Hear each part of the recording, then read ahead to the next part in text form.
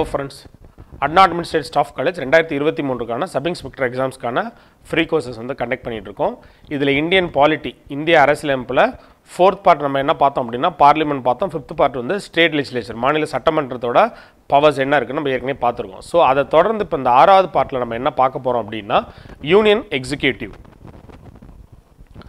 நடுவண் அரசோட நிர்வாகம், சரிங்களா? மத்திய அரசோட நிர்வாகம் அல்லது ஒன்றிய அரசோட நிர்வாகம், இது நீங்க எப்படி வேணாலும் சொல்லலாம், சரிங்களா?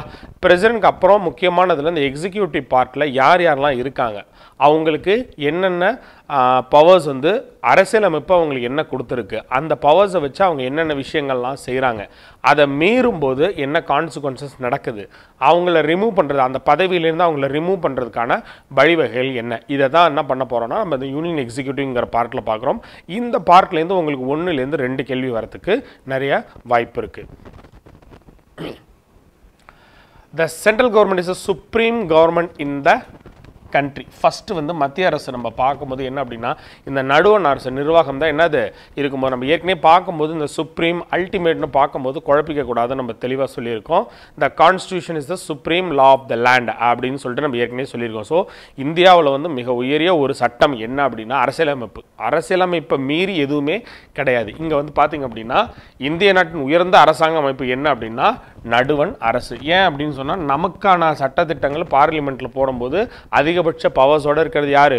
Union government. இந்த யூனியன் எக்ஸிக்யூட்டிவ் அப்படின்னு சொல்லும் போது அதுக்குள்ள முதல்ல யார் வராங்க யார் வரல அப்படிங்கிறத தெரிஞ்சிட்டாலே நமக்கான சட்டத்திட்டங்களை யார் இயற்றுறாங்கிற விஷயம் நமக்கு ரொம்ப தெளிவாக தெரிஞ்சிடும், சரிங்களா? First 3 organs of the government. First ஒரு இது இருக்கும்போது பார்த்தீங்கன்னா இந்த யார் 3 பவர்ஸ் என்ன அப்படின்னு சொல்லிட்டோம்னா யூனியன் எக்ஸிக்யூட்டிவ் நிர்வாகம். இப்போ இதை தான் நம்ம வெலாவரியாக வந்து பார்க்க போகிறோம் இருக்கும்போது, ஆனால் இந்த 3 அங்கங்கள் முதல்ல வந்து பார்லிமெண்ட்டில் என்ன நம்மளை யார் டிசைட் பண்ணுறாங்க அப்படின்னா யூனியன் எக்ஸிக்யூட்டிவ் நிர்வாகம், அடுத்தது லெஜிஸ்லேச்சர் சட்டமன்றம், அவங்க தான் என்ன பண்ணுறாங்க நமக்கு வந்து சட்டத்தை ஏற்றுறது, அடுத்தது ஜுடிஷியரி. இந்த 3 செப்பரேஷன் ஆஃப் பவர் சொல்கிறோம் பார்த்தீங்களா, இந்த 3 பேர்த்துக்கும் அதிகாரம் வந்து பிரித்து தரப்பட்டிருக்கு, புரியுதுங்களா? இவங்க தான் முடிவு பண்ணுறாங்க. இந்த 3 பேர்த்தில் நம்ம யாரை பார்க்க போகிறோம் அப்படின்னா ஃபர்ஸ்ட் இந்த யூனியன் எக்ஸிக்யூட்டிவ் அதான் பார்க்க போகிறோம். ஸோ அதை பார்க்க போகிறதுக்கு முன்னாடி இவங்க எந்த பார்ட்டில் வராங்கன்னா அரசாங்கத்தோட 3 அங்கங்களில் ஒரு அங்கமாக இருக்கிறவங்க தான் இந்த யூனியன் எக்ஸிக்யூட்டிவ். ஸோ 3 அங்கங்கள் என்னன்னு கேட்டால்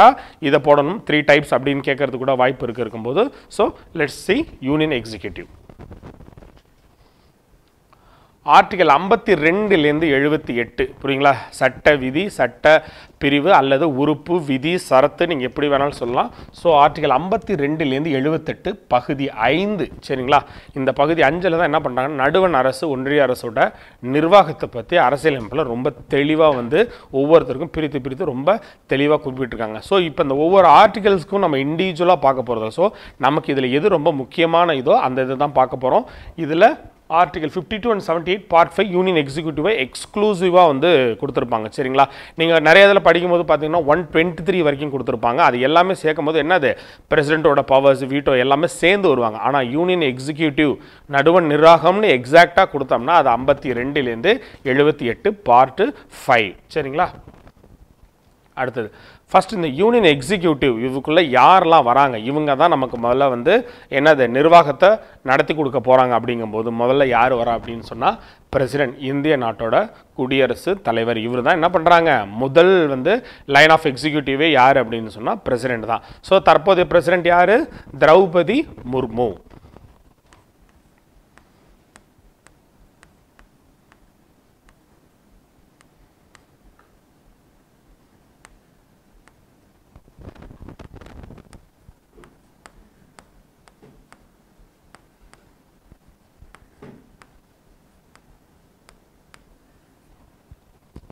இரண்டாவது பெண் குடியரசுத் தலைவர், முதல் பெண் குடியரசுத் தலைவர் பிரதிபா பாட்டீல் அவர்கள். ஸோ இரண்டாவது குடியரசுத் தலைவர் இப்போ இருக்கிறவங்க.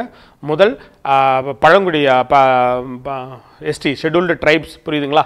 அந்த இதுலேருந்து வந்திருக்க முதல் பெண்மணி, சரிங்களா? அடுத்தது வைஸ் பிரசிடென்ட். செகண்ட் இதில் யார் இருக்காங்க அப்படின்னா குடியரசு துணைத் தலைவர் இருக்கார். ஸோ யார் அப்படி? ஜெகதீப் தங்கர். இப்போ இருக்கிற ஒரு குடியரசுத் தலைவர் வந்து Jagdeep Thangar.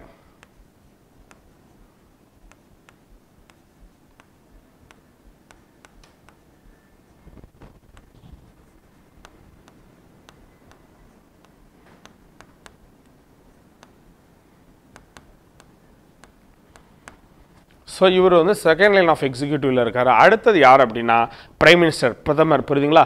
Ultimate powers actually யார்கிட்ட இருக்குன்னா பிரைம் மினிஸ்டர்கிட்ட தான் இருக்கு. அப்போ ஃபர்ஸ்ட் லைன் ஆஃப் இது வந்து ஏன் சார் பிரசிடென்ட் சொல்லும்போது உங்களுக்கு போக போக என்ன ஏன் பிரசிடென்ட் ஃபர்ஸ்ட் வராரு, பிரைம் மினிஸ்டர் எதுக்கு அல்டிமேட் பவர் நம்ம சொல்றோம் அப்படிங்கிறது வந்து உங்களுக்கு கிளாஸஸ் போக போக புரியும். அடுத்தது கவுன்சில் ஆஃப் மினிஸ்டர், அமைச்சரவை குழு.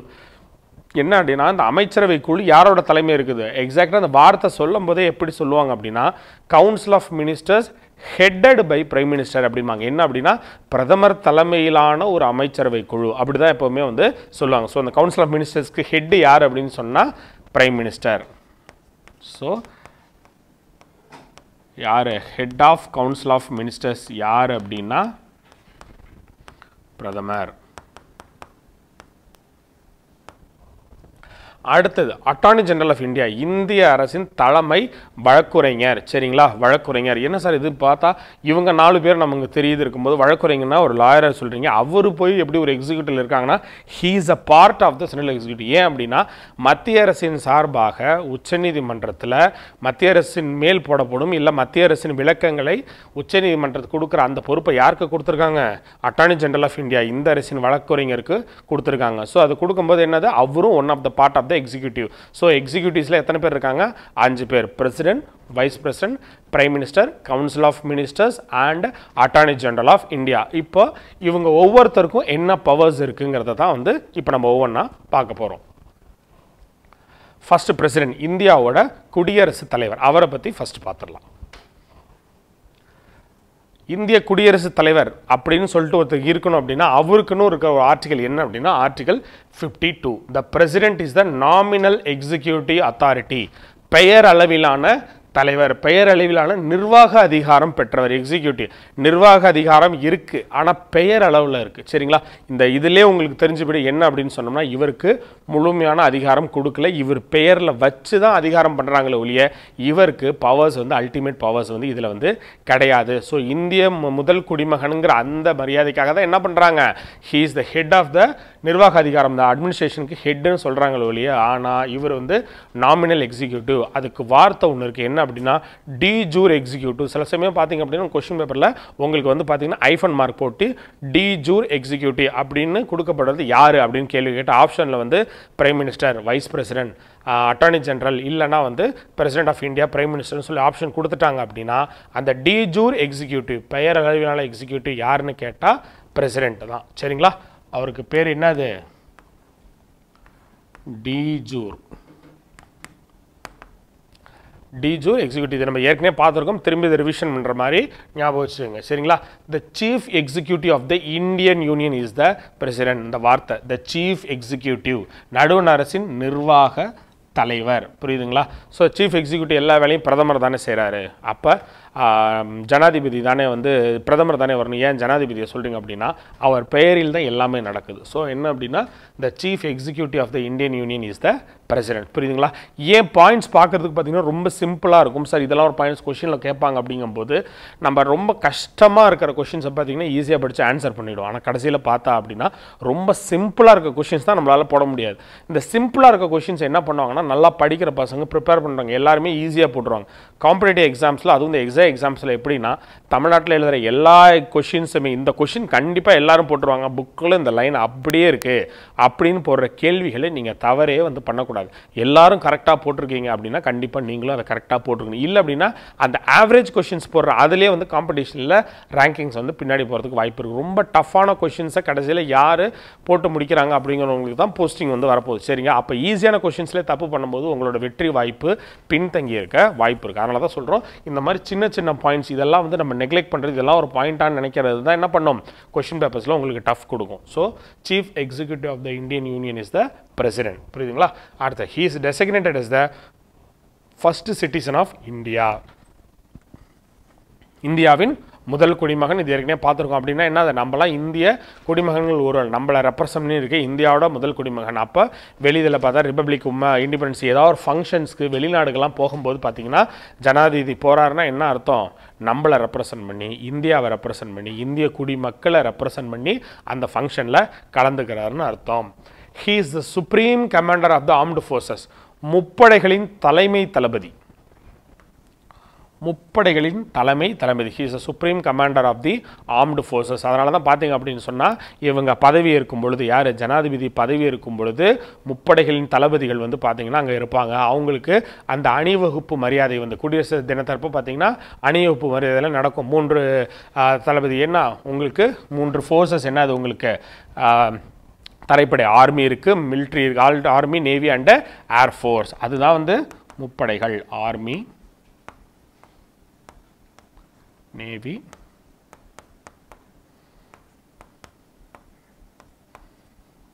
ஏர்ஃபோர்ஸ். ஸோ இந்த முப்படைகளின் தளபதி தான் என்னது இருக்கும்போது இவங்க தலைவர் யார் பிரசிடென்ட். அடுத்தது the president is also the constitutional head of the union executive. நடுவண் நிர்வாகம் அரசியலமைப்பின் தலைவராக இருக்கார். கான்ஸ்டிடியூஷனல் ஹெட் அரசியல் அமைப்பின் தலைவர். அப்போ அந்த தலைவருங்கிற வார்த்தையில் என்னென்னலாம் வருதுன்னு பாருங்கள். நிர்வாகத் தலைவர் அரசோட நிர்வாகத் தலைவர், அதே மாதிரி அரசியலமைப்பின் தலைவர் நிர்வாக அதிகாரம் பெற்றவர். ஸோ என்னது அப்போ he is the head of the executive, அதே மாதிரி கான்ஸ்டியூஷனல் ஹெட் அரசியலமைப்பின் தலைவராகவும் இருக்கார். என்னது ஏன்னா இவர் he is a constitutional authority. அரசியலமைப்பு சட்டம் மூலமாக இவர் பதவிக்கு வரும்போது அதோட அல்டிமேட் அத்தாரிட்டி யார் அப்படின்னு சொன்னால் பிரசிடென்ட் தான் இந்த இதில் வராரு.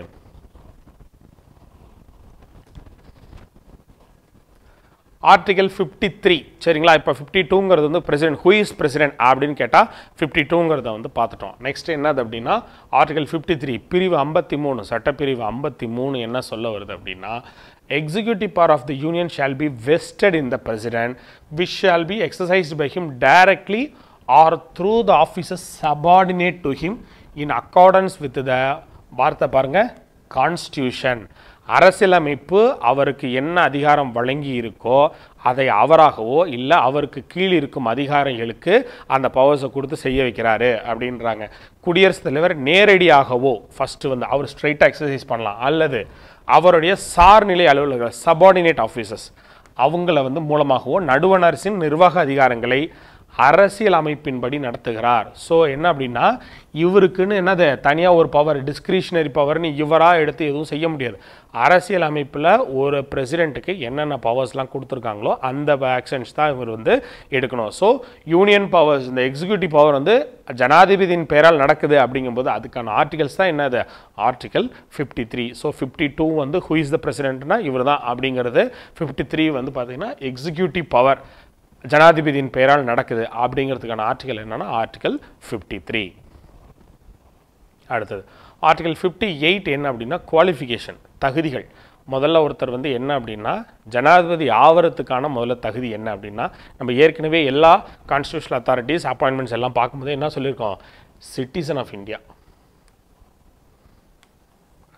முதல்ல குடிமகனாக இருக்கணும், இந்திய குடிமகன். ஏன்னா இந்திய குடிமகனாக இருந்தால் தான் இந்தியாவோட முதல் குடிமகனாகிறதுக்கான தகுதிகள் இருக்கும். என்னை ரெப்ரசன்ட் பண்ணி இருக்கிறவர் யார் முதல்ல அவர் ஒரு குடிமகனாக. ஃபாரினர் போய் நம்ம பிரசிடெண்ட்டாக போட முடியுமா முடியாதுல்ல. அதே மாதிரி தான் he must have completed the age of 35 years 35 வயது பூர்த்தி அடைந்தவராக இருக்க வேண்டும். 35 வயசு இந்த வயசுன்னு பார்க்கும்போதே நீங்கள் என்ன பண்ணணும் அப்படின்னா உங்களுக்கு ஏஜ்லாம் என்னென்னலாம் இது வரைக்கும் உங்களுக்கு வந்திருக்கு அப்படிங்கிறத ரிவிஷன் பண்ணுங்கள். 18 வயசு ஆனால் என்ன பண்ண முடியும் உங்களால் ஓட்டு போட முடியும். லோக்சபா எம்பியாக இருக்கணும்னு என்ன பண்ண முடியும் 25 வயசு முடிஞ்சிருந்துருக்கணும்.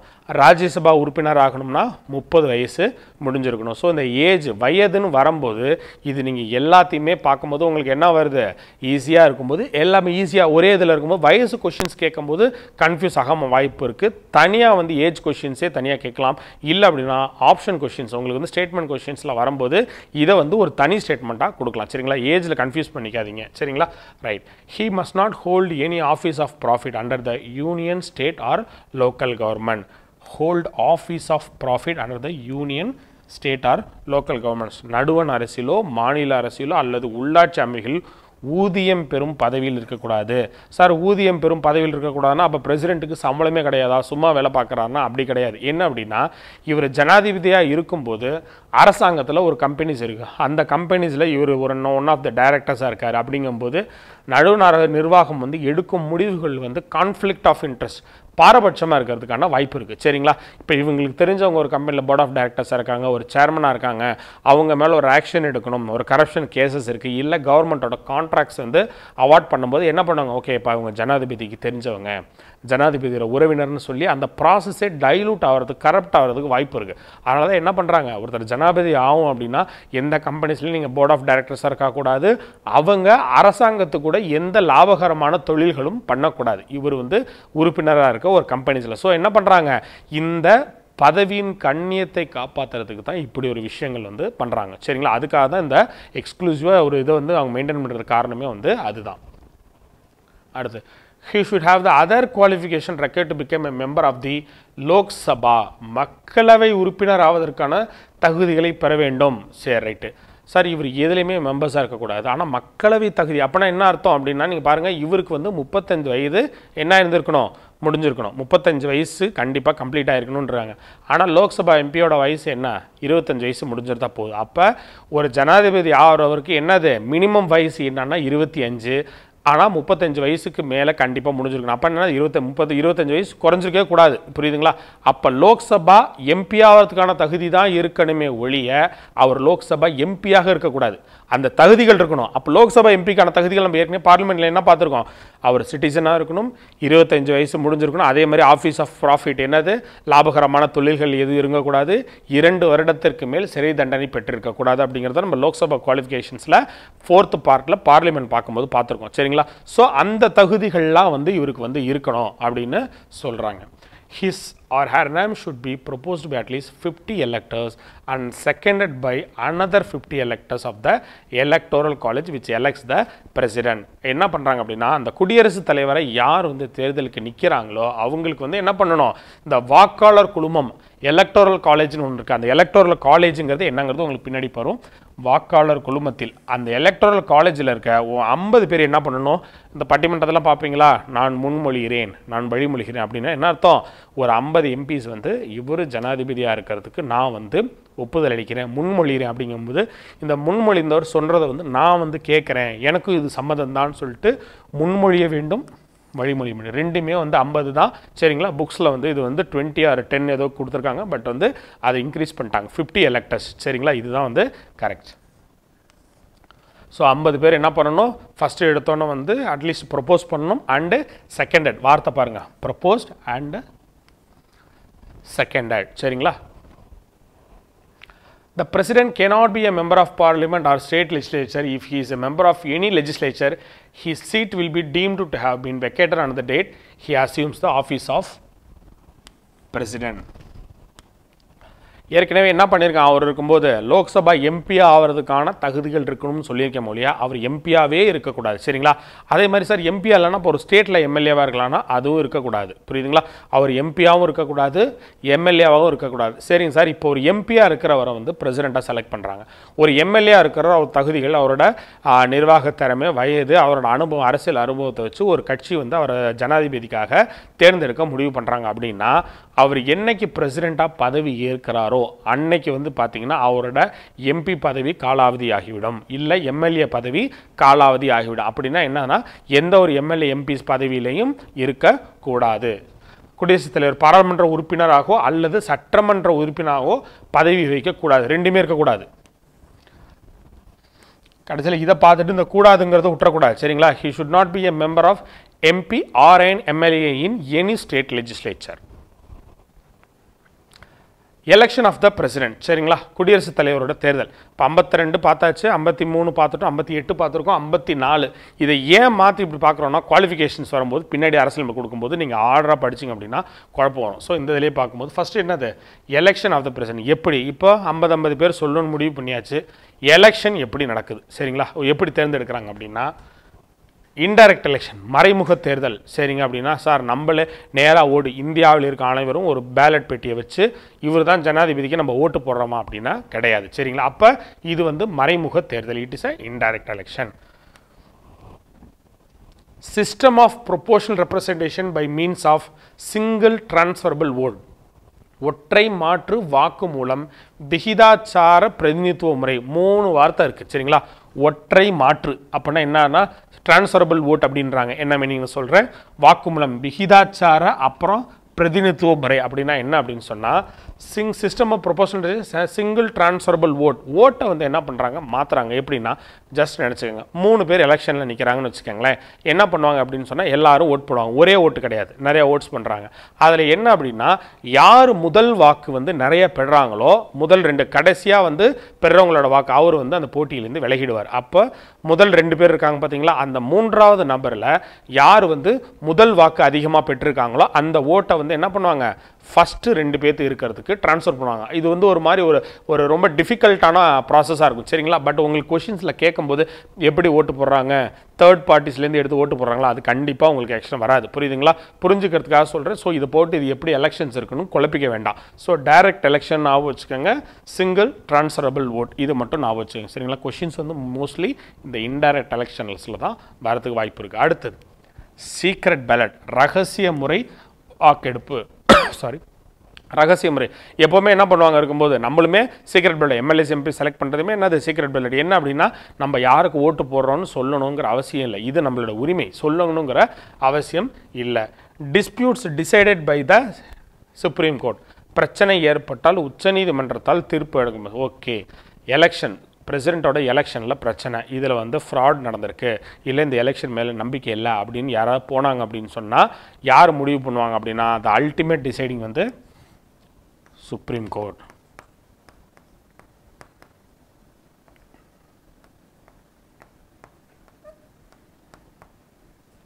எலெக்ஷன் டிஸ்பியூட்ஸை முடிவு பண்ணுறது வந்து சுப்ரீம் கோர்ட்ஸோட பவர். ஸோ எலெக்ஷன்ஸ் எப்படி குடியரசுத் தலைவர் தேர்தலுங்கிறது 54ல் இந்த கண்டென்ட்ஸ்லாம் இருக்குது. எலக்டோரல் காலேஜ் நம்ம ஏற்கனவே சொன்னோம் பார்த்தீங்களா, 50 பேர் அந்த எலக்டோரல் வாக்காளர் குழுமத்தில் இருக்க 50 பேர் முன்மொழிய வேண்டும், வாக்காளர் குழுமத்தில் இருக்க 50 பேர் வழிமொழியணும் அப்படின்னு நம்ம சொல்லியிருக்கோம். ஸோ இந்த விஷயங்கள் என்னன்னா அந்த எலக்டோரல் காலேஜ் அப்போ அந்த எலெக்ட் பண்ண போகிற எலக்டோரல் வாக்காளர் குழுமத்தில் யாரெல்லாம் இருக்கா, இது ரொம்ப முக்கியமான ஒரு பாயிண்ட்ஸ் சரிங்களா. Elected members of both the houses of parliament, நாடாளுமன்றத்தின் இரு அவைகளிலும் தேர்ந்தெடுக்கப்பட்ட உறுப்பினர்கள், ரொம்ப முக்கியமான வார்த்தை தேர்ந்தெடுக்கப்பட்ட உறுப்பினர்கள், எலெக்டடுங்கிற வார்த்தை முக்கியம். So MPs of Lok Sabha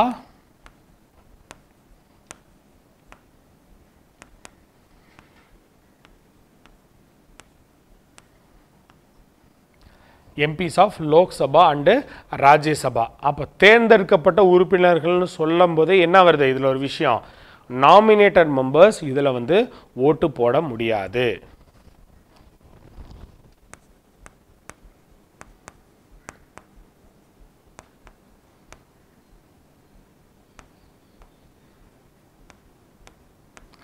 nominated members not included. ஜனாதிபதியால் நியமிக்கப்படும் உறுப்பினர்கள் இதில் கலந்து கொள்ள முடியாது, நியமன உறுப்பினர்கள் கிடையாது.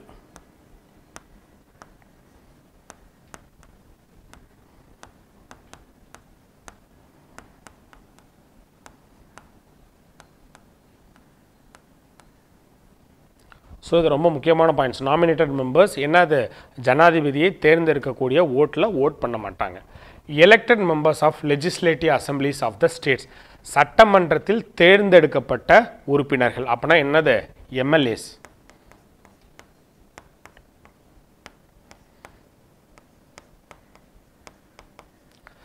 இங்கேயும் பாருங்க தேர்ந்தெடுக்கப்பட்ட உறுப்பினர்கள். சார் அங்கே நாமினேட் பண்ண எங்கள் ஸ்டேட்டில் என்ன சார் இருக்குது அப்படிங்கும்போது நம்ம ஏற்கனவே என்ன பார்த்துருக்கோம், 6 மாநிலங்களில் ஸ்டேட் லெஜிஸ்லேட்டிவ் கவுன்சில் சட்ட மேலவை இருக்குன்னு பார்த்துருக்கோம். திரும்பி ஏற்கனவே போன செஷன்ஸில் பார்த்தது ஞாபகப்படுங்க. 6 ஸ்டேட் எது, கீழே நம்ம சவுத்தில் கர்நாடகா, தெலுங்கானா, ஆந்திரா, இங்கே வந்து நம்ம இதில் இருக்குது, அப்புறம் மகாராஷ்டிரா, பீகார், உத்தரப்பிரதேஷ் சரிங்களா. இந்த 4 ஸ்டேட் ஆந்திரா, தெலுங்கானா, கர்நாடகா மேலே இருக்குது, மேலே வந்து மகாராஷ்டிரா இருக்குது, பீகார், உத்தரப்பிரதேஷ், இந்த 6 மாநிலங்களில் ஸ்டேட் லெஜிஸ்லேட்டிவ் கவுன்சில் சட்ட மேலவை இருக்குது. அப்போ அந்த சட்ட மேலவையில் நியமன உறுப்பினர்கள் இருக்காங்கல்ல, அவங்கெல்லாம் இதில் பங்கெடுக்க முடியும். அப்படின்னா என்ன அர்த்தம் அப்படின்னா எம்எல்ஏஸ் மட்டும்தான் ஓட்டு போடுறாங்க. MLCs member of the legislative கவுன்சிலுக்கு ஜனாதிபதி எலெக்ஷனில் எந்த விதமான சம்பந்தமும் கிடையாது. ஸோ எம்எல்சிஸ்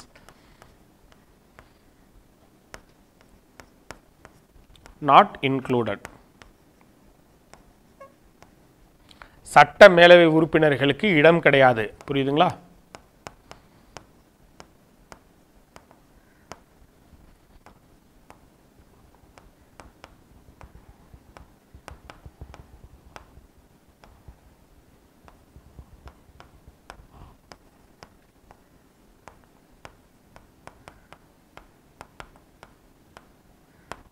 அடுத்தது elected members of the legislative assemblies of union territories of Delhi and Puducherry or Pondicherry தான் புதுச்சேரி மாதிரி இருக்காங்க.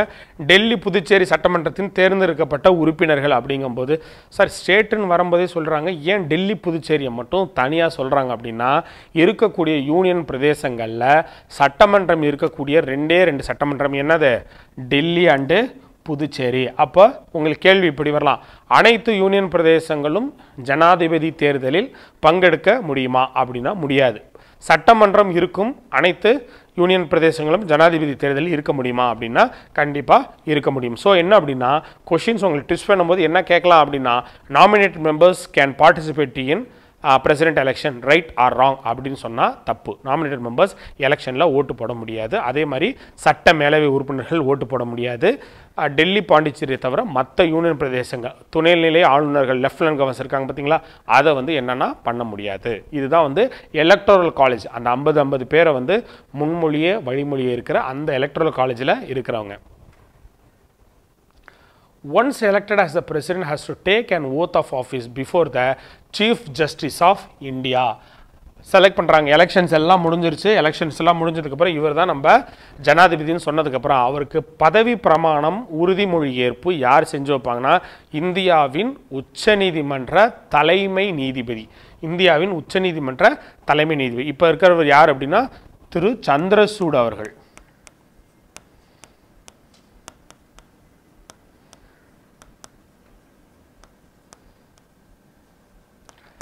திடீர்னு chief justice of India retired ஆகலாம், மாறிட்டே இருக்கலாம் சரிங்களா. அதனால் ப்ராக்கெட்டில் போடும்போது நான் என்ன பண்ணுறேன், சந்திரசூடர் ஆஸ் ஆன் என்னது April 2023, as on 2023, as on 2023 April வரைக்கும் என்ன அப்படின்னம்னா யார் இருக்காங்க, சந்திரசூட்.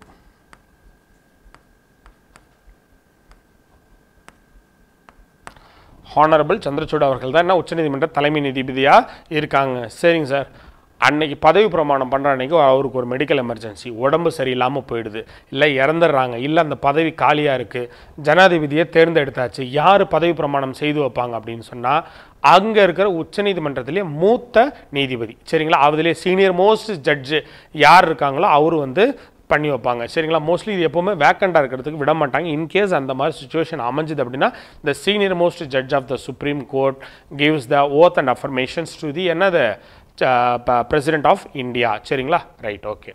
ஆர்டிகல் 56 என்ன சொல்லுது அப்படின்னா அவருக்கான டேர்ம்ஸ் சொல்லுது.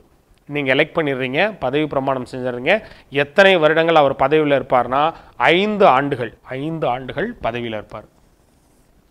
அண்ட் ரீஎலெக்டட் எத்தனை தடவை வேணாலும் நீங்கள் வந்து என்ன பண்ணலாம், ஜனாதிபதியாக இருக்கலாம். ஏன் சார் இந்த ரீஎலெக்டடுங்கிற வார்த்தை இருக்குது அப்படின்னா, அமெரிக்க ஜனாதிபதி வந்து பார்த்திங்கன்னா அவரோட வாழ்நாளில் 2 புரியுதுங்களா தொடர்ந்தோ இல்லை டேர்ம்ஸ் வந்து பிரேக் எடுத்து விட்டோம்னா 2 தடவைக்கு மேலே இருக்க முடியாது. பராக் ஒபாமா இருந்தார் பார்த்தீங்களா, அவரெல்லாம் தொடர்ந்து 2 தடவை இருந்தார், நல்லா ஆட்சி இருந்தாலும் ஏன் வந்து 3ஆவது தடவை பண்ண முடியல. அவங்க அரசியலமைப்பில் என்ன சொல்லுது, ஒருவர் 2 முறைக்கு மேல் ஜனாதிபதி அமெரிக்க ஜனாதிபதியாக இருக்க முடியாது.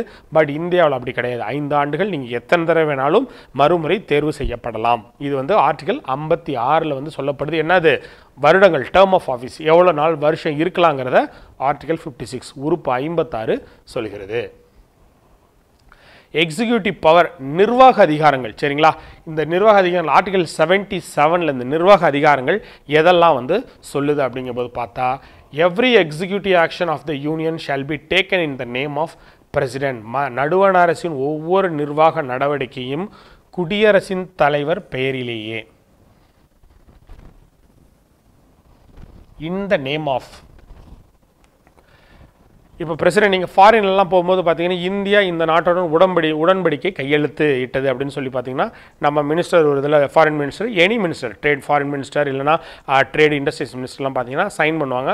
ஆப்போசிட்டில் சைன் பண்ணும்போது 2 பேரும் பார்த்தீங்க அப்படின்னு சொன்னால் அந்த டாக்குமெண்ட்ஸ் அக்ரிமெண்ட்டை சைன் பண்ணும்போது ஃபோட்டோ ஃபோர்ஸ் கொடுப்பாங்க பார்த்தீங்களா.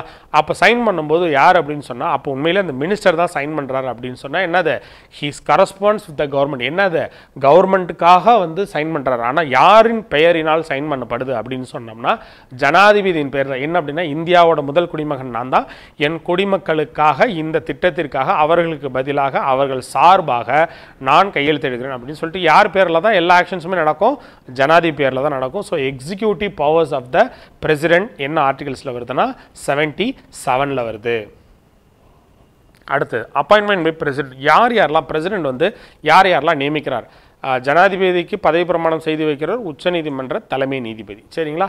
இப்போ இவர் யாரெல்லாம் அப்பாயின்ட் பண்ணுறாரு, அவரோட பவர்ஸ், இது ஒரு கேள்வியாகவே வரும். ஜனாதிபதி யாரெல்லாம் அப்பாயின்ட் பண்ணுறார், appointed by president R not அப்படிங்கிறது. சரிங்களா? கவர்னர், மாநில ஆளுநர்கள், ஒவ்வொரு மாநிலத்தோட கவர்னரும் யார் பண்ணுறாங்க அப்படின்னு சொன்னோம்னா இவங்க வந்து ஜனாதிபதி பண்ணுறாங்க. ஸோ மோஸ்ட்லி கவர்னர்ஸை வந்து அந்தந்த ஸ்டேட்டில் அப்பாயின்ட் பண்ணும்போது இவங்க என்ன பண்ணுவாங்க, அந்தந்த மாநிலத்தில் வந்து கருத்து கேட்பாங்க. இவங்க வந்து மோஸ்ட்லி இது ஒரு கன்வென்ஷனாக வச்சுருக்காங்க, அது கண்டிப்பாக கேட்கணும் அப்படிங்கிறது. மோஸ்ட்லி நிறைய விஷயங்கள் பிடித்தும் பண்ணலாம், இல்லை அவங்களுக்கு கேட்ட அந்த கருத்துக்களை கேட்டு அப்பாயின்ட் பண்ணலாம், இல்லை சில சமயம் இல்லாமல் கூட இருக்கலாம். ஸோ மாநில ஆளுநர்கள் கவர்னர்ஸ் வந்து பிரசிடென்ட் அப்பாயின்ட் பண்ணுறாரு. அடுத்தது lieutenant governor of union territories, union பிரதேச துணைநிலை ஆளுநர்கள். புரியுதுங்களா? அவங்கள வந்து யார் பண்ணுறாங்க அப்படின்னா பிரசிடென்ட் அப்பாயின்ட் பண்ணுறாரு. எலெக்ஷன் கமிஷனர்ஸ், புரியுதுங்களா? ஒரு சீஃப் எலெக்ஷன் கமிஷனர் இருக்கார், கூட வந்து இன்னும் 2 எலெக்ஷன் கமிஷனர்ஸ், மொத்தம் 3 பேர் இருக்காங்க பார்த்தீங்களா? அந்த 3 பேரை அப்பாயின்ட் பண்ணுறது யார் அப்படின்னு சொன்னால் பிரசிடென்ட் அப்பாயின்ட் பண்ணுறாரு. Supreme court and high court judges, புரியுதுங்களா? Supreme court and high court judges R lower courts district ஜட்ஜஸ்லாம் யாருன்னா அவங்க கவர்னர் அப்பாயின்ட் பண்ணுறாரு. கவர்னர் எக்ஸிக்யூட்டிவ் வரும்போது உங்களுக்கு சொல்கிறேன். சுப்ரீம் கோர்ட் அண்ட் ஹைகோர்ட் ஜட்ஜில் உச்சநீதிமன்ற உயர்நீதிமன்ற நீதிபதிகளை யார் அப்பாயின்ட் பண்ணுறாங்க அப்படின்னு சொன்னால் இவங்க தான் பண்ணுறாங்க. ஹெட் ஆஃப் ஆர்ம்டு ஃபோர்ஸஸ், முப்படைகளின் தளபதிகள். நம்ம ஏற்கனவே அவரோட power supreme commander of the armed forces அப்படின்னு சொல்லி பார்த்துருக்கோம் பார்த்தீங்களா? ஸோ 3 தலைமை என்னது, ஆர்மி, நேவி அண்ட் ஏர்ஃபோர்ஸ். இந்த 3தோட தலைமை. இப்போ வந்து சீஃப் ஆஃப் டிஃபென்ஸ் ஸ்டாஃப்னு ஒருத்தர் இருக்கார். இந்த 3 தளபதிகளுக்கு ஒரு தலைவர் ஒருத்தர் இருக்கார். அவரை யார் அப்பாயின்ட் பண்ணுறாங்க அப்படின்னு சொன்னால் பிரசிடென்ட் தான் அப்பாயின்ட் பண்ணுறாங்க. ஸோ முப்படைகளின் தலைவர், head of the armed forces அப்படிங்கிற அப்பாயின்ட் பண்ணுறது president. Reserve bank of India governor, reserve வங்கியோட governor appoint பண்ணுறது. என்ன, இந்தியாவோட பணம் மற்றும் இந்தியாவோட பொருளாதார வீக்கம் இன்ஃப்ளேஷனை கண்ட்ரோல் பண்ணுற அந்த ஆர்கனைசேஷனோட ரிசர்வ் பேங்க் ஆர்பிஐ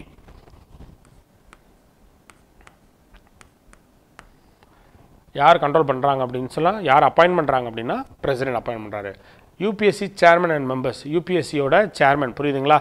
மத்திய அரசு பணியாளர் தேர்வாணையம்.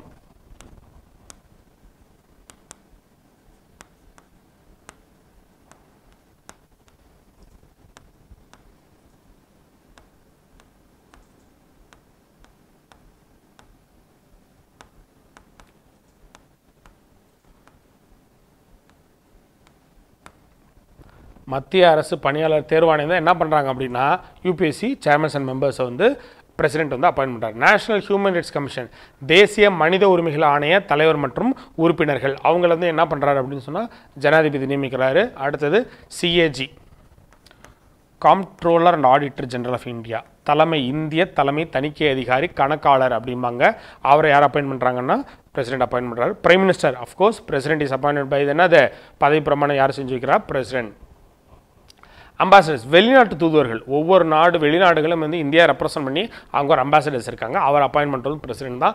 அட்டார்னி ஜெனரல் ஆஃப் இந்தியா, இந்தியாவோட அரசின் தலைமை வழக்குரைஞர், அவரையும் வந்து அப்பாயின்ட் பண்ணுறது யார், பிரசிடென்ட் அப்பாயின்ட் பண்ணுறாரு. கவுன்சில் ஆஃப் மினிஸ்டர், அதாவது என்ன அப்படின்னா பிரதமரை தலைவராக கொண்ட ஒரு அமைச்சரவை குழு, அந்த அமைச்சரவை குழுவில் இருக்க ஒவ்வொரு அமைச்சருக்கும் பதவி பிரமாணம் அப்பாயின்ட் பண்ணுறது யார், president. And vice president appoint பண்ணுறதும் பிரசிடென்ட் தான் அப்பாயின்ட் பண்ணுறாரு. மைனாரிட்டி கமிஷன், சிறுபான்மையினர் ஆணைய தலைவர்கள், மோஸ்ட்லி இந்த கான்ஸ்டியூஷனல் அத்தாரிட்டிஸ், புரியுதுங்க, அப்படி அரசியல் அமைப்பெலாம் வரது நிறைய பேர் அப்பாயின்ட் பண்ணுறது கிட்டத்தட்ட என்னது பிரசிடென்ட் தான் எல்லாமே அப்பாயின்ட் பண்ணுறாங்க. லெஜிஸ்லேட்டிவ், சட்டமன்ற அதிகாரங்கள், ஏற்கனவே எக்ஸிக்யூட்டிவ் பவர்ஸ் பார்த்துட்டு அடுத்தது சட்டமன்ற அதிகாரங்கள் என்னென்னலாம் இவருக்கு வந்து பார்லிமெண்ட். இந்த சட்டமன்றம்னா என்ன சொல்ல வரோம், பிரசிடென்ட் எங்கே இருப்பார், பாராளுமன்றம் இருப்பார். ஸோ பாராளுமன்றம்னா பாராளுமன்றத்தில் இவருக்கு என்னெல்லாம் அதிகாரங்கள் இருக்குது அப்படின்னா, he inaugurates the session of the parliament by addressing it after the general election at the beginning of the first session of each year. ஒவ்வொரு வருடமும் எலெக்ஷன் முடிஞ்சு ஆரம்பிக்கிற முதல் கூட்டம், இல்லை அப்படின்னு சொன்னால் ஒரு ஆட்சி களைஞ்சு புதுசாக வர்றது, இல்லை ஃபிஸ்கல் இயர், அந்த ஃபினான்ஷியல் இயர், அந்த நிதியாண்டில் நடக்கக்கூடிய முதல் கூட்டத்துக்கு தலைமை தாங்கி யார் நடத்தி வைப்பா அப்படின்னா பிரசிடென்ட் தான் நடத்தி வைப்பார்.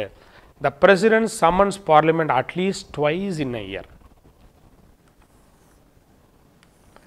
ஒரு வருடத்திற்கு 2 முறையாவது என்ன பண்ணணும், பார்லிமெண்ட்டை வந்து என்ன பண்ண சம்மன்ஸ்னா அவர் கூட்ட வேண்டும். அப்போ தான் ஏற்கனவே என்ன சொல்லியிருக்கோம், 2 அவைகளுக்கு உங்களுக்கு ஏற்கனவே நம்ம போனதில் பார்லிமெண்ட் என்ன பார்த்துருக்கோம், ஃபஸ்ட்டு எடுத்தோன்னே பட்ஜெட் செஷன், பட்ஜெட் கூட்டத்தொடர் பார்த்துருக்கோம், மழைக்கால கூட்டத்தொடர் பார்த்துருக்கோம், அப்புறம் குளிர்கால கூட்டத்தொடர் பார்த்துருக்கோம். 2 அவைகளுக்குமான இல்லை 2 கூட்டத்தொடருமான இடைவெளி 6 மாதங்களுக்கு மேல் இருக்கக்கூடாது. Maximum 6 months. புரியுதுங்களா?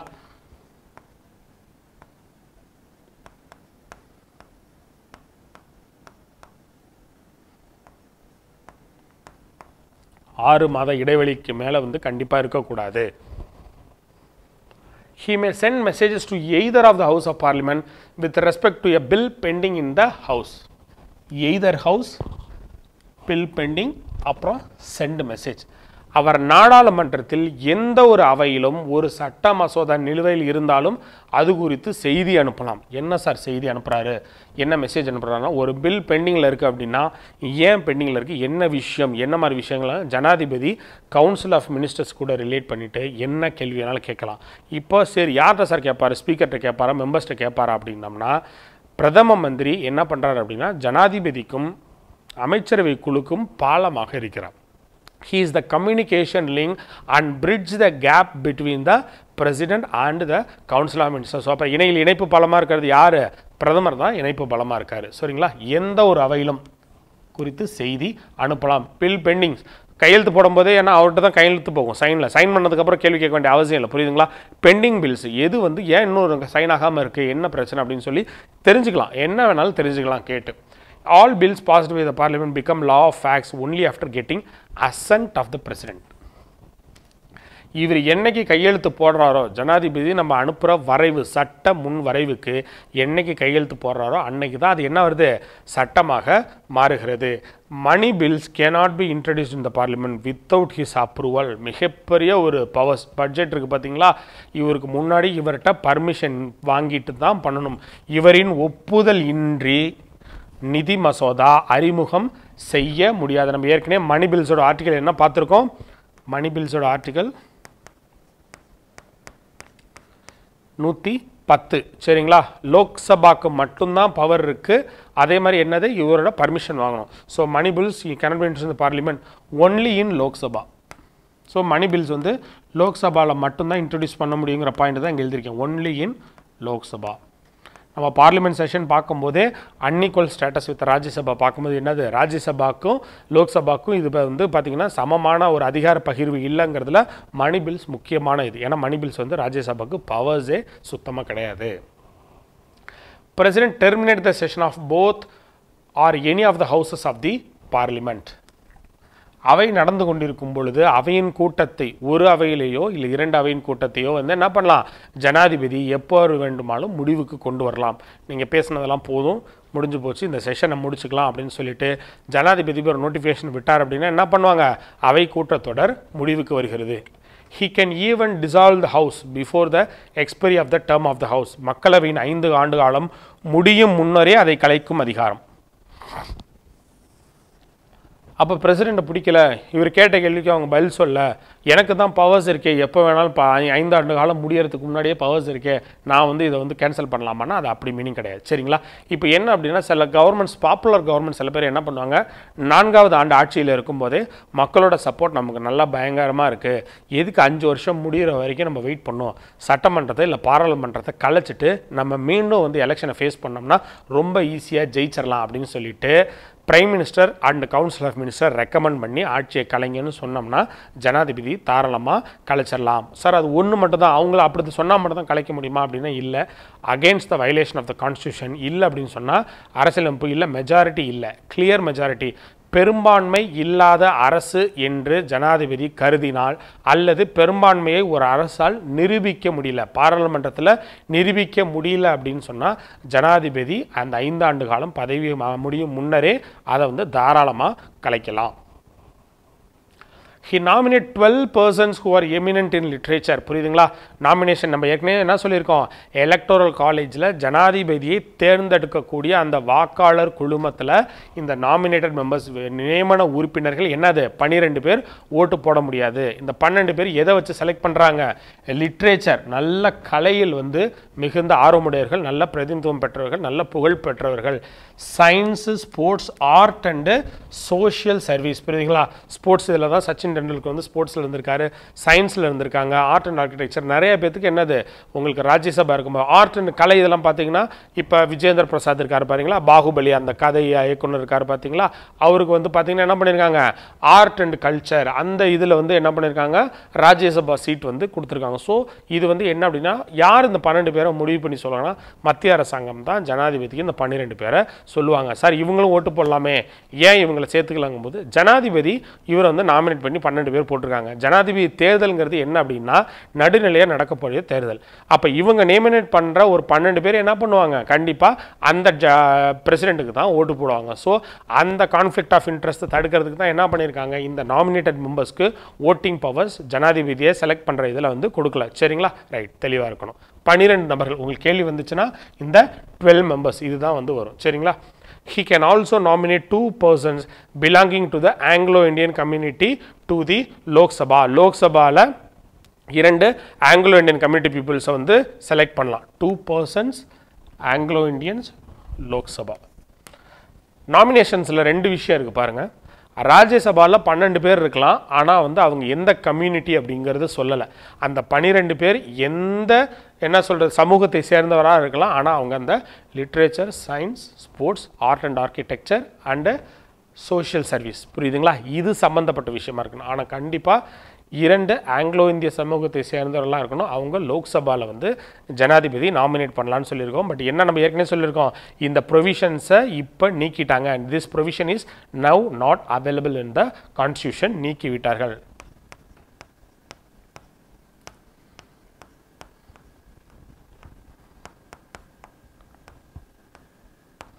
இப்போ தேவையில்லை, அவங்கள பிரதிநிதித்துவம் அந்தளவுக்கு தேவையில்லைன்னு சொல்லிட்டு மத்திய அரசாங்கம் முடிவு பண்ணனால இதை எடுத்துட்டாங்க. சார் எடுத்துட்டாங்க, கேள்வி வராதுன்னா கண்டிப்பாக கேள்வி வரும். என்ன அப்படின்னா இப்படி ஒரு விஷயங்கள் நடந்திருக்குங்கிறது உங்களுக்கு கண்டிப்பாக வந்து தெரிஞ்சிருக்கணும். ஃபினான்ஷியல் பவர், எக்ஸிக்யூட்டிவ் பவர்ஸ் பார்த்தாச்சு, லெஜிஸ்லேட்டிவ் பவர்ஸ் பார்த்தாச்சு, ஃபினான்ஷியல் பவர்ஸ் நிறையா இருக்குது. ஆக்சுவலி பவர்ஸ் வந்து பார்த்திங்கன்னா எக்ஸாக்டாக நிறையா இருக்குது. உங்களுக்கு ரொம்ப முக்கியமான பவர்ஸ் புக்ஸில் இருக்கிறது. அதே மாதிரி பார்த்தா ரிப்பீட்டட்ஸாக கொஷின்ஸ் வரதெல்லாம் பார்க்கணும். கிட்டத்தட்ட ஃபினான்ஷியல் பவரே பார்த்தா அதுவே ஒரு 50-60 பவர்ஸ் இருக்கும். சரிங்களா? அவ்வளோ இது தேவையில்லை. அடுத்தது ஃபினான்ஷியல் பவர்ஸ், நிதி அதிகாரங்கள், ரொம்ப முக்கியமான நிதி அதிகாரங்கள். Annual budget of the central government is presented before the Lok Sabha by the Union Finance Minister only with the permission of the President. அப்போ ஆண்டு நிதிநிலை அறிக்கை பட்ஜெட்டை வந்து என்ன பண்ணுறாங்க, எப்போவுமே பார்த்தீங்கன்னா பட்ஜெட் ஒரு பேக் எடுத்து கொண்டு வராங்க. அது என்ன அப்படின்னு சொன்னால் ஜனாதிபதியோட முன் அனுமதி பெற்று தான் பட்ஜெட்டை எங்கே தாக்கல் செய்ய முடியும், பார்லிமெண்ட்டில் தாக்கல் செய்ய முடியும். அந்த பார்லிமெண்ட்டுங்கிறது எக்ஸாக்டாக என்ன வார்த்தை அப்படின்னா லோக்சபா. அப்போ மணிபில், பட்ஜெட் இது ரெண்டுத்தையுமே என்ன பண்ண முடியும், லோக்சபாவில் மட்டும்தான் பாஸ் பண்ண முடியும். பட்ஜெட்டோட ஆர்டிகல் என்ன அப்படின்னா ஏற்கனவே நம்ம பார்த்தது 112. பட்ஜெட் என்கிற வார்த்தை நம்ம என்ன சொல்லியிருக்கோம், it is nowhere mentioned in the constitution. இந்திய அரசியலமைப்பில் பட்ஜெட் என்ற வார்த்தை கூறப்படவில்லை. சார் பட்ஜெட்டுங்கிறதுக்கு அப்புறம் வேறு எப்படி தான் சொல்கிறது அப்படின்னா ஆண்டு நிதிநிலை அறிக்கை, ஆனுவல் ஃபினான்ஷியல் ஸ்டேட்மெண்ட்.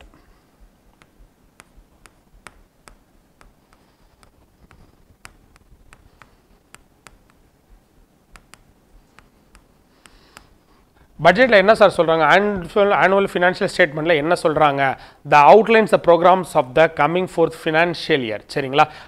வரக்கூடிய ஆண்டு நிதிநிலை அறிக்கை, வரக்கூடிய ஆண்டு இல்லை நிர்வாக ஆண்டு, நிதி ஆண்டில் நம்ம என்ன செய்ய போகிறோம், கவர்மெண்ட் என்ன மைண்டில் வச்சுருக்கு அப்படிங்கிறத என்ன சொல்கிறாங்க, union finance minister Nirmala Sitharaman அவர்கள் இப்போ இருக்கிற நிதி அமைச்சர் சொல்கிறாங்க. அதை ஏன் சார் பர்மிஷன் வாங்கிட்டு அவங்க வந்து சொல்லணும் அப்படிங்கும்போது மக்களுக்கும் அவங்களுக்கு நல்லது செய்ய போகிறேன். அப்போ என்ன பண்ணுறாங்க அப்படின்னா என்னது, இந்திய முதல் குடிமகன் ஆகிய ஜனாதிபதி வந்து மக்களை ரெப்ரசன்ட் பண்ணுறதுனால உங்களுக்கான நல்லது இந்த கவர்மெண்ட் செய்ய வருது, உங்களுக்காக இந்த பட்ஜெட் வந்து நான் ஏற்றுக்கிறேன், நான் வந்து உங்களுக்காக கொடுக்குறேன் அப்படிங்கிறது தான் அதோட மீனிங். சரிங்களா? பர்மிஷன் ஆஃப் த பிரசிடென்ட் கண்டிப்பாக முக்கியம். ஓகே, அடுத்து the constitution of India places கண்டிஞ்சன்சி fund of India at the disposal of the president. இது ஏற்கனவே நம்ம பார்லிமெண்ட்ஸில் பார்த்துருக்கோம். அது எல்லாமே என்னது இவரோட ஃபினான்ஷியல் பவர்ஸ்க்கு கீழே வருது அப்படிங்கிறதா முக்கியம். பார்லிமெண்ட்டில் இந்த லைன்ஸ் பார்த்துருக்கோம். அதில் ஃபினான்ஷியல் பவர்ஸ் அவசர கால நிதியினை குடியரசுத் தலைவரிடம் யார் குடியரசுத் தலைவரே வச்சுக்கிறாரா? நம்ம ஏற்கனவே என்ன பார்த்துருக்கோம்? Finance secretary. குடியரசுத் தலைவர் சார்பாக யார் வச்சிருக்கா? ஃபைனான்ஸ் செக்ரட்டரி, நிதி செயலர்.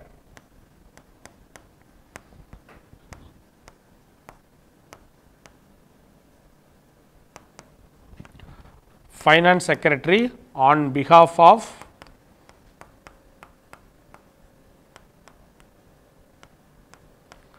President.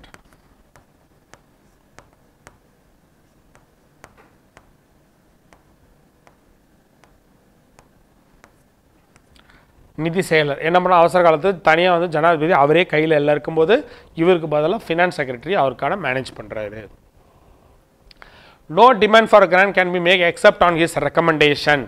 ஜனாதிபதியின் பரிந்துரை இன்றி எந்த ஒரு மானிய கோரிக்கையும் கொண்டு வர முடியாது. ஒவ்வொரு டிபார்ட்மெண்ட்ஸும் எங்களுக்கு தேவை, இந்த டிமாண்ட்ஸ் வந்து தேவை, voting for demands for grand slam இருக்கணும்னா ஜனாதிபதியை கேட்காம நீங்கள் என்ன பண்ணுறது, எக்ஸ்ட்ரா பணம் கொடுக்கறது போகிறது எதுவுமே பண்ண முடியாது. He can make advance of the contingency fund of India. ஏற்கனவே இந்த கண்டிஜென்சி ஃபண்டை அவர் தான் மெயின்டைன் பண்ணுறாரு. அதுலேருந்து பண்ணலாம் அப்படிங்கிறத நம்ம ஏற்கனவே சொல்லிட்டோம். சேம் இதுதான். He constitutes a finance commission after every 5 years. ஒவ்வொரு 5 வருடத்துக்கு முன்னே என்னது நிதி ஆணையத்தினை தீர்மானிக்கிறார். இருக்கும்போது என்ன அப்படின்னா அந்த நிதி ஆணையம் ஃபைனான்ஸ் கமிஷன் என்ன பண்ணுது அப்படின்னா it distributes the proceeds of the net taxes. இந்த வரி வருவாயை வந்து மத்திய அரசும் மாநில அரசும் எந்த கொள்கையின் அடியில் பிரித்து கொள்ள வேண்டும் அப்படிங்கிறத முடிவு பண்ணுறது யார்? இந்த ஃபைனான்ஸ் கமிஷன். அவங்கள 5 வருடத்திற்கு ஒரு முறை இல்லை 5 வருடம் முடிகிறதுக்கு முன்னாடியே யார் அப்பாயின்ட் பண்ணுறாங்க அப்படின்னு சொன்னால் பிரசிடென்ட் தான் நியமிக்கிறாரு.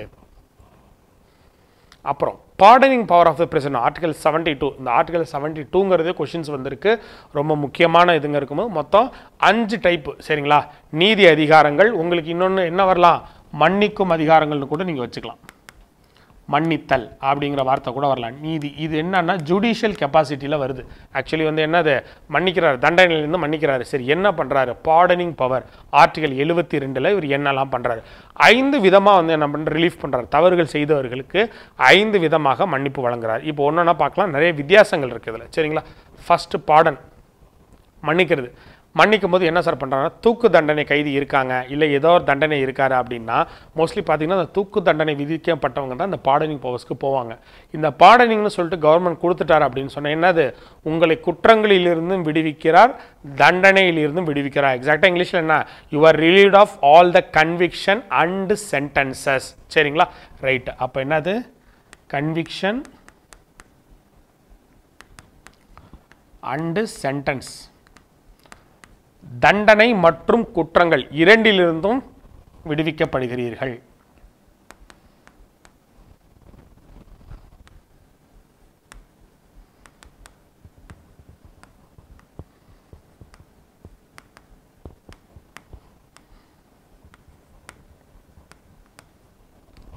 தண்டனை குற்றம். சரிங்களா? இப்போ நல்லா புரிஞ்சுதா? அப்போ தூக்கு தண்டனை கைதி ஒருத்தர் அதுலேருந்து வரானா தண்டனையில் தூக்கிலையும் போடல, ஒன்று வந்து ரிலீஸ் பண்ணுறோம் அப்படின்னு சொல்லிடலாம். ரொம்ப என்ன பண்ணுவாங்க அப்படின்னு சொன்னால் ரொம்ப எக்ஸ்ட்ராடினரி சர்க்கம்ஸ்டான்சஸ். புரியுதுங்களா?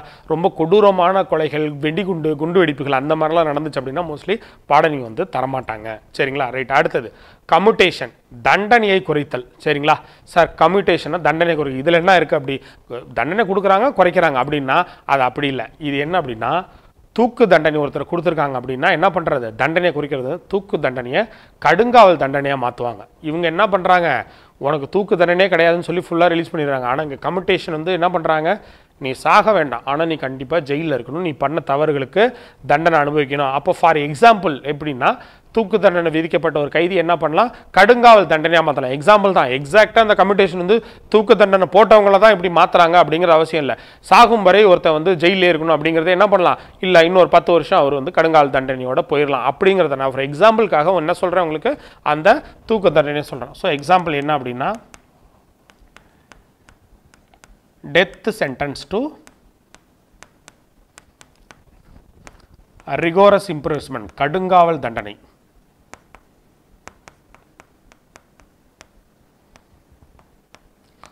தூக்கு தண்டனையை என்ன பண்ணலாம் அப்படின்னு சொன்னா கடுங்காவல் தண்டனையாக மாற்றலாம்.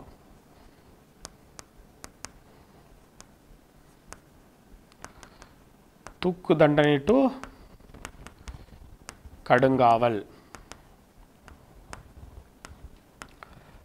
அப்போ என்ன அப்படின்னா கண்டிப்பாக என்ன பண்ணணும், அவனோட குற்றம் அப்படியே தான் இருக்குது, அவன் அனுபவிக்கக்கூடிய தண்டனையோட இதுதான் வந்து மாறுது. சரிங்களா. அடுத்தது ரெமிஷன், காலம் தாழ்த்துதல். இது இன்னொரு இன்ட்ரெஸ்டிங்கான ஒரு இது என்ன அப்படின்னா, காலம் தாழ்த்து என்ன சார் அப்படின்னா அந்த கேரக்டர் மாறாது. சரிங்களா. கம்யூட்டேஷனில் பார்த்தீங்கன்னா தூக்கு தண்டனை ஒருத்தர் இருக்கிறவன் ஜெயில், அப்போ என்னன்னா அவன் ஜெயிலே இருந்தாலும் உயிரோடு இருப்பான்னு அர்த்தம். கேட்டுங்களா. பட் ரெமிஷனில் என்ன அப்படின்னா ஒருத்தனுக்கு 3 வருஷம் கடுங்காவல் தண்டனை கொடுத்துருக்காங்க அப்படின்னா அதை 2 வருஷம் கடுங்காவல் தண்டனை, காலத்தை தாழ்த்துதல். ஆனால் என்னது, கடுங்காவல் தண்டனை கடுங்காவல் தண்டனையாகவே தான் இருக்குது. ஆனால் இங்கே தூக்கு தண்டனை வந்து கம்யூட்டேஷன் என்ன பண்ணுறாங்க, தண்டனையோட கேரக்டரே மாறுது, அந்த விதம் அந்த தன்மையே மாறுது. அப்போ ரெமிஷனில் பார்க்கும்போது வித்தவுட் சேஞ்சிங் கேரக்டர்ஸ், அதாவது என்ன அப்படின்னா தண்டனையின் தன்மை மாறாது அப்படிங்கிறது தான் இதில் வந்து முக்கியம். சரிங்களா.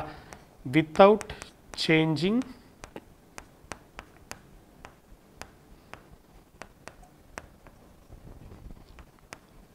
கேரக்டர்,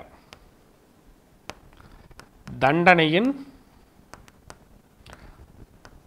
தன்மை மாறாது.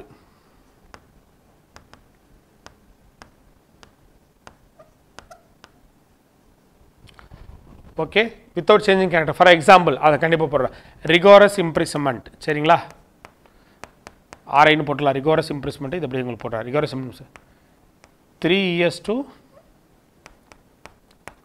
2 years. நான் சொல்கிறது வந்து எக்ஸாம்பிள் தாங்க, எக்ஸாக்டாக வந்து இந்த ரெமிஷனில் 3 வருஷம் தான் தண்டனை கொடுப்பாங்கன்னு சொல்லி நினச்சக்கூடாது. எக்ஸாம்பிள் நான் தான் போட்டிருக்கேன். சரிங்களா. கடுங்காவல் இருக்குது அப்படின்னா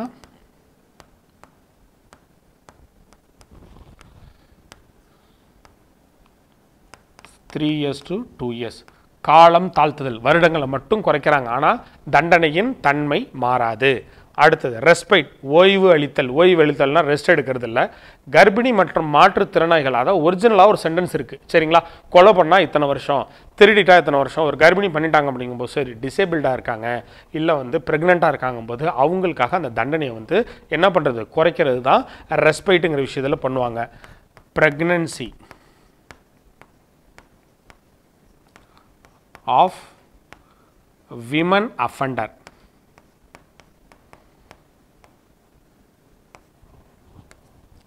மாற்றுத்திறனாளிகள், புரியுதுங்களா, ஃபிசிக்கல் டிசேபிலிட்டி.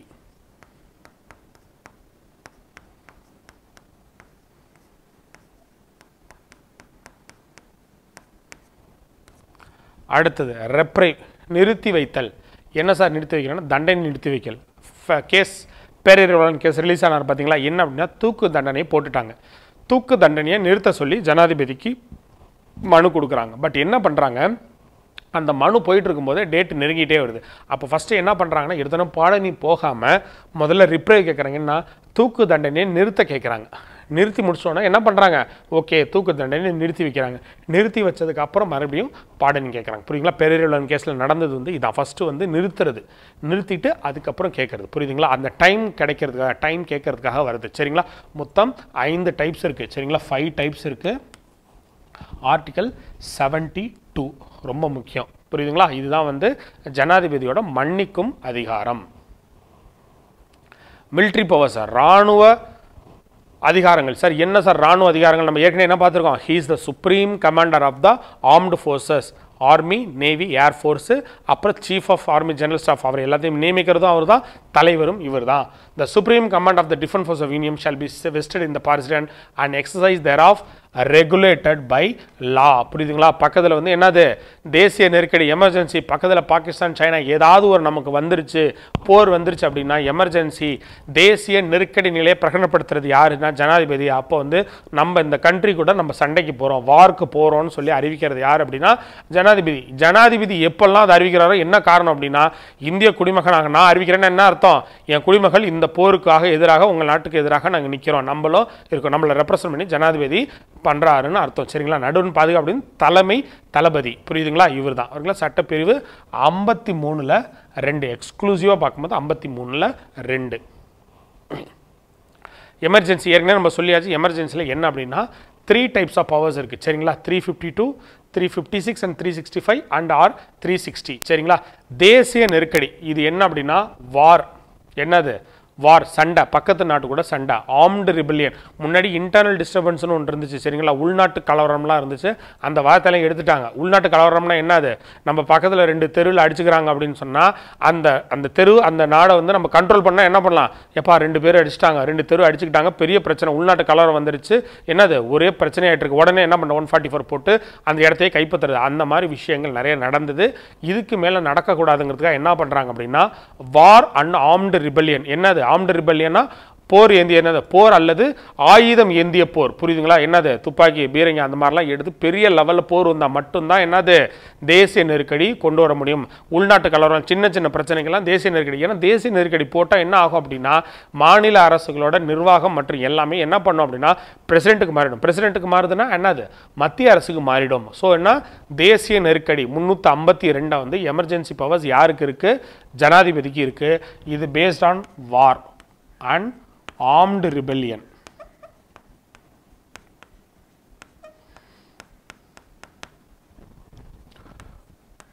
போர் எக்ஸாக்டாக சொல்கிறா ஆயுதம் ஏந்திய கழகங்கள், ஆயுதம் ஏந்திய சண்டை நீங்கள் எப்படி வேணாலும் வச்சுக்கலாம். ஆயுதம் ஏந்திய கழகம்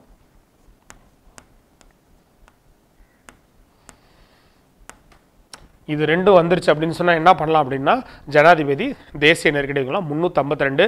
இந்த ஸ்லைட்லேருந்து நிச்சயமாக 200% ஒரு கேள்வி கண்டிப்பாக வரும் இதில் சரிங்களா. ரைட், அடுத்தது பிரசிடென்ட் ரூல் 356 365 2 விதமான இது இருக்குது சரிங்களா.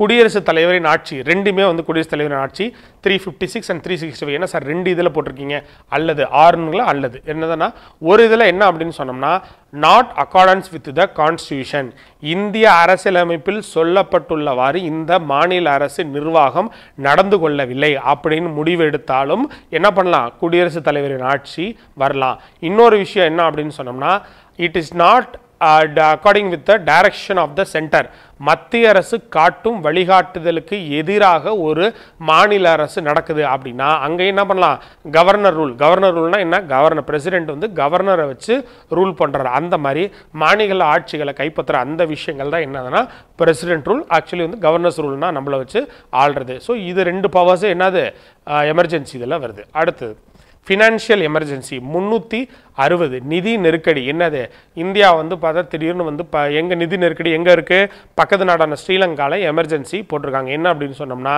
கிட்டத்தட்ட 1 கிலோ டீ 1 கிலோ லிட்ரு வந்து 1 லிட்ரு பெட்ரோல் என்னது 300 ரூபாய்க்கு விற்கிது. ஏலக்காய் 50 கிராம் எதில் விற்கிது அப்படின்னு சொன்னால் 310 ரூபா, புரியுங்களா. இப்போ இருக்கிற நிலைமைக்கு ஸ்ரீலங்காவில் விற்கிது. அந்த நிதி நெருக்கடி வந்திருக்கு. இந்தியாவில் இதுவரை ஃபினான்ஷியல் எமர்ஜென்சி 360 நிதி நெருக்கடி வந்திருக்கா அப்படின்னா இதுவரை இந்தியாவில் நிதி நெருக்கடி வந்ததில்லை, இது போட்டதில்லை. ஆனால் நேஷனல் எமர்ஜென்சி வந்திருக்கு 356 365 நிறையா தடவை நிறையா மாநிலங்களில் போட்டிருக்காங்க. இது வரைக்கும் இந்தியாவில் நிதி நெருக்கடி வந்ததில்லை, அந்த நிலைமைக்கு இந்தியா போகலை.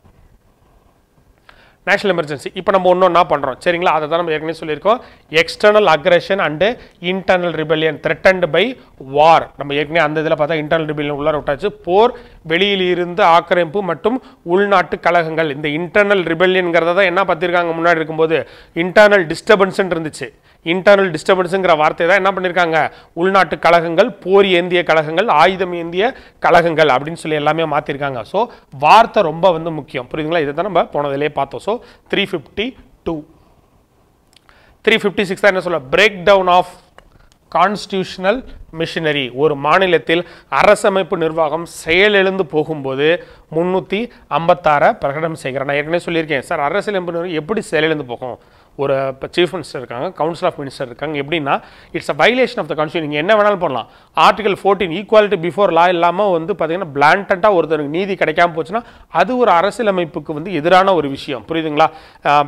குடியரசுத் தலைவர் இல்லை அப்படின்னு சொன்னால் ஜனாதிபதி பிரதமர் செய்கிறது கேட்காம இருக்கலாம். சீஃப் மினிஸ்டர் சொல்கிறத வந்து என்ன பண்ணா கவர்னர்ஸ் கேட்காமலாம், கவர்னர் சொல்கிறத சீஃப் மினிஸ்டர் கேட்காம இருக்கலாம். ஸோ ஒரு கான்ஸ்டியூஷனல் மிஷினரி பிரேக் டவுன் ஆகிறதுக்கான பாசிபிலிட்டி நிறையா இருக்குது. செப்பரேஷன் ஆஃப் பவர்ஸ் இருக்குது பார்த்தீங்களா, லெஜிஸ்லேச்சர், எக்ஸிக்யூட்டிவ், ஜுடிஷியரி. இவங்க 3 பேரும் பார்த்தீங்க அப்படின்னு சொன்னால் ஒருத்தரோட ஒருத்தர் பவர்ஸ்குள்ளே வந்து உள்ளார வந்து இன்டர்ஃபியர் ஆகி ஒர்க் பண்ணக்கூடாது. அந்த மாதிரி ஒரு கொல்யூஷன் யோசிச்சு பாருங்கள். எக்ஸிக்யூட்டிவ், ஜுடிஷியரி 2 பேரும் சேர்ந்து நான் எனக்கு பிடிக்காதவன்லாம் நான் அனுப்புகிறேன், நீ ஜெயிலுக்கு போட்டுரு அப்படின்னு சொல்லிட்டு அந்த மாதிரிலாம் யோசிச்சு பார்த்தீங்கன்னா என்ன ஆகுது, அப்போ அதெல்லாம் தான் கான்ஸ்டியூஷனல் பிரேக் டவுன். தனித்தனியாக ஒவ்வொரு அதிகாரங்களும் தனித்தனியாக செயல்பட வேண்டும். அந்த மாதிரிலாம் ஏதாவது கொல்யூஷன் நெக்ஸஸ்லாம் வந்துச்சு அப்படின்னா அதெல்லாம் கான்ஸ்டியூஷனல் பிரேக் டவுன் வந்துச்சு அப்படின்னா 356 பிரசிடென்ஷியல் ஆட்சி. சரிங்களா? Right. 365 does not obey the union government's direction. சரிங்க சார். இப்போ ரீசெண்டாக எக்ஸாம்பிள்ஸ் என்ன வருது, எல்லா நாட்டிலையும் வந்து நீட் இது பண்ணணுன்றாங்க இருக்கும்போது நம்ம அரசாங்கம் என்ன பண்ணுறாங்க, நீட்டுக்கு நம்ம எதிராக இருக்கும், நம்மளோட சமூக நீதி வந்து பாதிக்குது அப்படின்னு நம்ம சொல்கிறோம். அப்போ மத்திய அரசு ஒரு கட்டளை சொல்கிறாங்க, அந்த கட்டளை நம்ம கேட்கலையே, அப்போ நம்ம இதில் வந்து பிரசிடென்ட் ரூல் போடலாமா அப்படின்னு சொன்னோம்னா இது என்னன்னா it is not against the constitution. இதுதான் வந்து ஃபெடரல் ஸ்ட்ரக்சர், கூட்டாட்சி. என்ன அப்படின்னா மத்திய அரசு ஒன்று சொல்கிறாங்க, மாநில அரசு அதை கண்டிப்பாக கேட்கணும் அவசியம் இல்லை. என்ன அப்படின்னா ஆனால் எங்களுக்கு என்ன சொல்கிறாங்க, கன்கரண்ட் லிஸ்ட்டில் இருக்குது, படிப்பு எஜுகேஷனுங்கிறது வந்து கன்கரண்ட் லிஸ்ட்டில் இருக்குது, எங்களுக்கு இது தேவையில்லை, எங்களுக்கு தேவையானதை செஞ்சு கொடுங்கன்னு ஒரு மத்திய அரசுக்கிட்ட மாநில அரசு கேட்கறது வேற. பட் ஆனால் அந்த மத்திய அரசு டைரக்ஷன் ஒன்றும் இல்லை, ஒரு வார் வருது, ஒரு இந்த இதில் இருக்க மிலிட்ரி ஃபோர்ஸை உங்கள் இதில் நம்ம இறக்கி ஆகணும், இங்கே இதில் ஒரு பாம்பு வைக்கிறதுக்கு வாய்ப்பு இருக்குது, இந்த இடத்துல தீவிரவாத அச்சுறுத்தல்கள் இருக்குன்னு சொல்லி 2 இன்டெலிஜென்ஸும் முடிவு பண்ணதுக்கு அப்புறமும் ஒரு ஸ்டேட் கவர்மெண்ட் கேட்கல அப்படின்னா it is against the union governments direction R the Indian constitution. புரியுதுங்களா? வேலை வாய்ப்பில் சம பங்கு அழிங்கன்னு சொல்லி மத்திய அரசு சொல்லுது, மாநில அரசு நான் கேட்க மாட்டேன் அப்படிங்கிறாங்க. 50% நம்ம 69% இடஒதுக்கீடு இருக்கும். புரியுதுங்களா? அதை மீறி அதை பாதுகாக்கிறதுக்கு நம்ம ஒரு அட்டவணைப்படுத்தி வச்சிருக்கோம். ஸோ அந்த எல்லாம் மீறி அந்த மாதிரி விஷயங்கள்லாம் மத்திய அரசு ஏதாவது சொல்லும் போது நம்ம மீறினோம்னா அது வந்து it is against the constitution. Untouchability அது வந்து ஆர்டிகல் 17 படி கிடையாது. மத்திய அரசு நம்ம இதில் வந்து திடீர்னு வந்து எல்லாரும் வந்து இனிமேல் யாருமே இந்த ஜாதியினர் கோயிலுக்கு போகக்கூடாது அப்படின்னு ஒரு சட்டம் போட்டோம்னா it is against the constitution. அப்போ அந்த மாதிரி விஷயங்கள்லாம் தான் என்னது 365 வரும். புரியுதுங்களா? Against the direction of the central government. சும்மா சென்ட்ரல் கவர்மெண்ட் எது சொன்னது கேட்கலங்கிற ஒரு விஷயத்துக்காக இதை வந்து போட மாட்டாங்க. உறுப்பு 365. Financial emergency, financial stability or credit of India is threaten. எப்போ போடுவாங்க அப்படின்னு சொன்னால் நிதியில் நிலையற்ற தன்மை. சரிங்களா? திடீர்னு பார்த்தா நிலையற்ற தன்மை, ஏதாவது திவால் ஆகிடுது, பேங்க்ஸ் பெரிய லெவலில் பேங்க்ஸ் வந்து திவால் ஆகிடுது, கடன் கொடுத்து அந்த மாதிரி வர முடியல, வருவாயே அச்சுறுத்தலில் உள்ளது. இந்த மாதிரி நிலைமை இந்தியாவுக்கு வந்ததில் நம்மளோட பேங்கிங் சிஸ்டம் ரொம்ப ஸ்ட்ராங்காக இருக்குது. 2008க்கான ஃபினான்ஷியல் கிரைசிஸ் வந்துச்சு பார்த்தீங்களா? அப்போ நம்ம இந்தியாவோட பேங்க்ஸ் ரொம்ப வந்து பேஸ்மெண்ட் ரொம்ப ஸ்ட்ராங்காக இருந்ததுனால தான் இந்திய பொருளாதாரம் வந்ததில் நமக்கும் பிரச்சனைகள் வந்துச்சு, நம்மளோட பொருளாதாரம் பயங்கரமாக அடி வாங்கினுச்சு. அது உண்மை தான் இருக்கும்போது ஆனால் மற்ற வளர்ந்த நாடுகள் வளரும் நாடுகள் ஏற்பட்ட அளவுக்கு நம்மளுக்கு பெரிய பாதிப்பு ஏற்படாத காரணம் என்ன அப்படின்னா நம்மளோட credit and banking system is strong foundation. சொல்லுங்கள், ஃபவுண்டேஷன் டு த கோர் அப்படிம்பாங்க. இம்பீச்மெண்ட், பதவி நீக்கம் ரொம்ப முக்கியம். சரி, ரைட்டு. ஆர்டிகல் 61. சார் இவர் எல்லாத்தையும் நீக்கிறார், இவர் ஏதாவது தப்பு பண்ணிட்டாருன்னா என்ன பண்ணுறது? இவர் தப்பே பண்ண மாட்டாரா, இவருக்கு அந்த மாதிரி பிரச்சனைகளே இருக்காதா அப்படின்னு கேட்டால் இவரை என்ன மாதிரி நீக்கலாம் அப்படிங்கும்போது ஓகே ரைட். ஃபஸ்ட்டு எடுத்தோன்னா முதல்ல இவர் எப்படி நீக்கலாம் அப்படின்னா முதல்ல வார்த்தை என்ன தப்பு பண்ணியிருக்கணும், என்ன ஒரு விஷயம். புரியுதுங்களா? ஒரே வார்த்தை வயலேஷன் ஆஃப் த கான்ஸ்டியூஷன். புரியுதுங்களா? அதை என்னது இந்திய அரசியலமைப்பை வந்து அவமானப்படுத்துறது, இல்லைன்னா என்னது அதை வந்து மீறி ஏதாவது செஞ்சுருக்காராங்கிற வார்த்தை கவுண்ட் வேணும்ல, எதுக்காக அவர் நீக்கிறோன்னு சொல்கிறது அதுதான் violation of the constitution. First a charge of impeachment has to be made in either house of the parliament. ஒரு குற்றச்சாட்டை முதலில் முன்வைக்க வேண்டும். any house.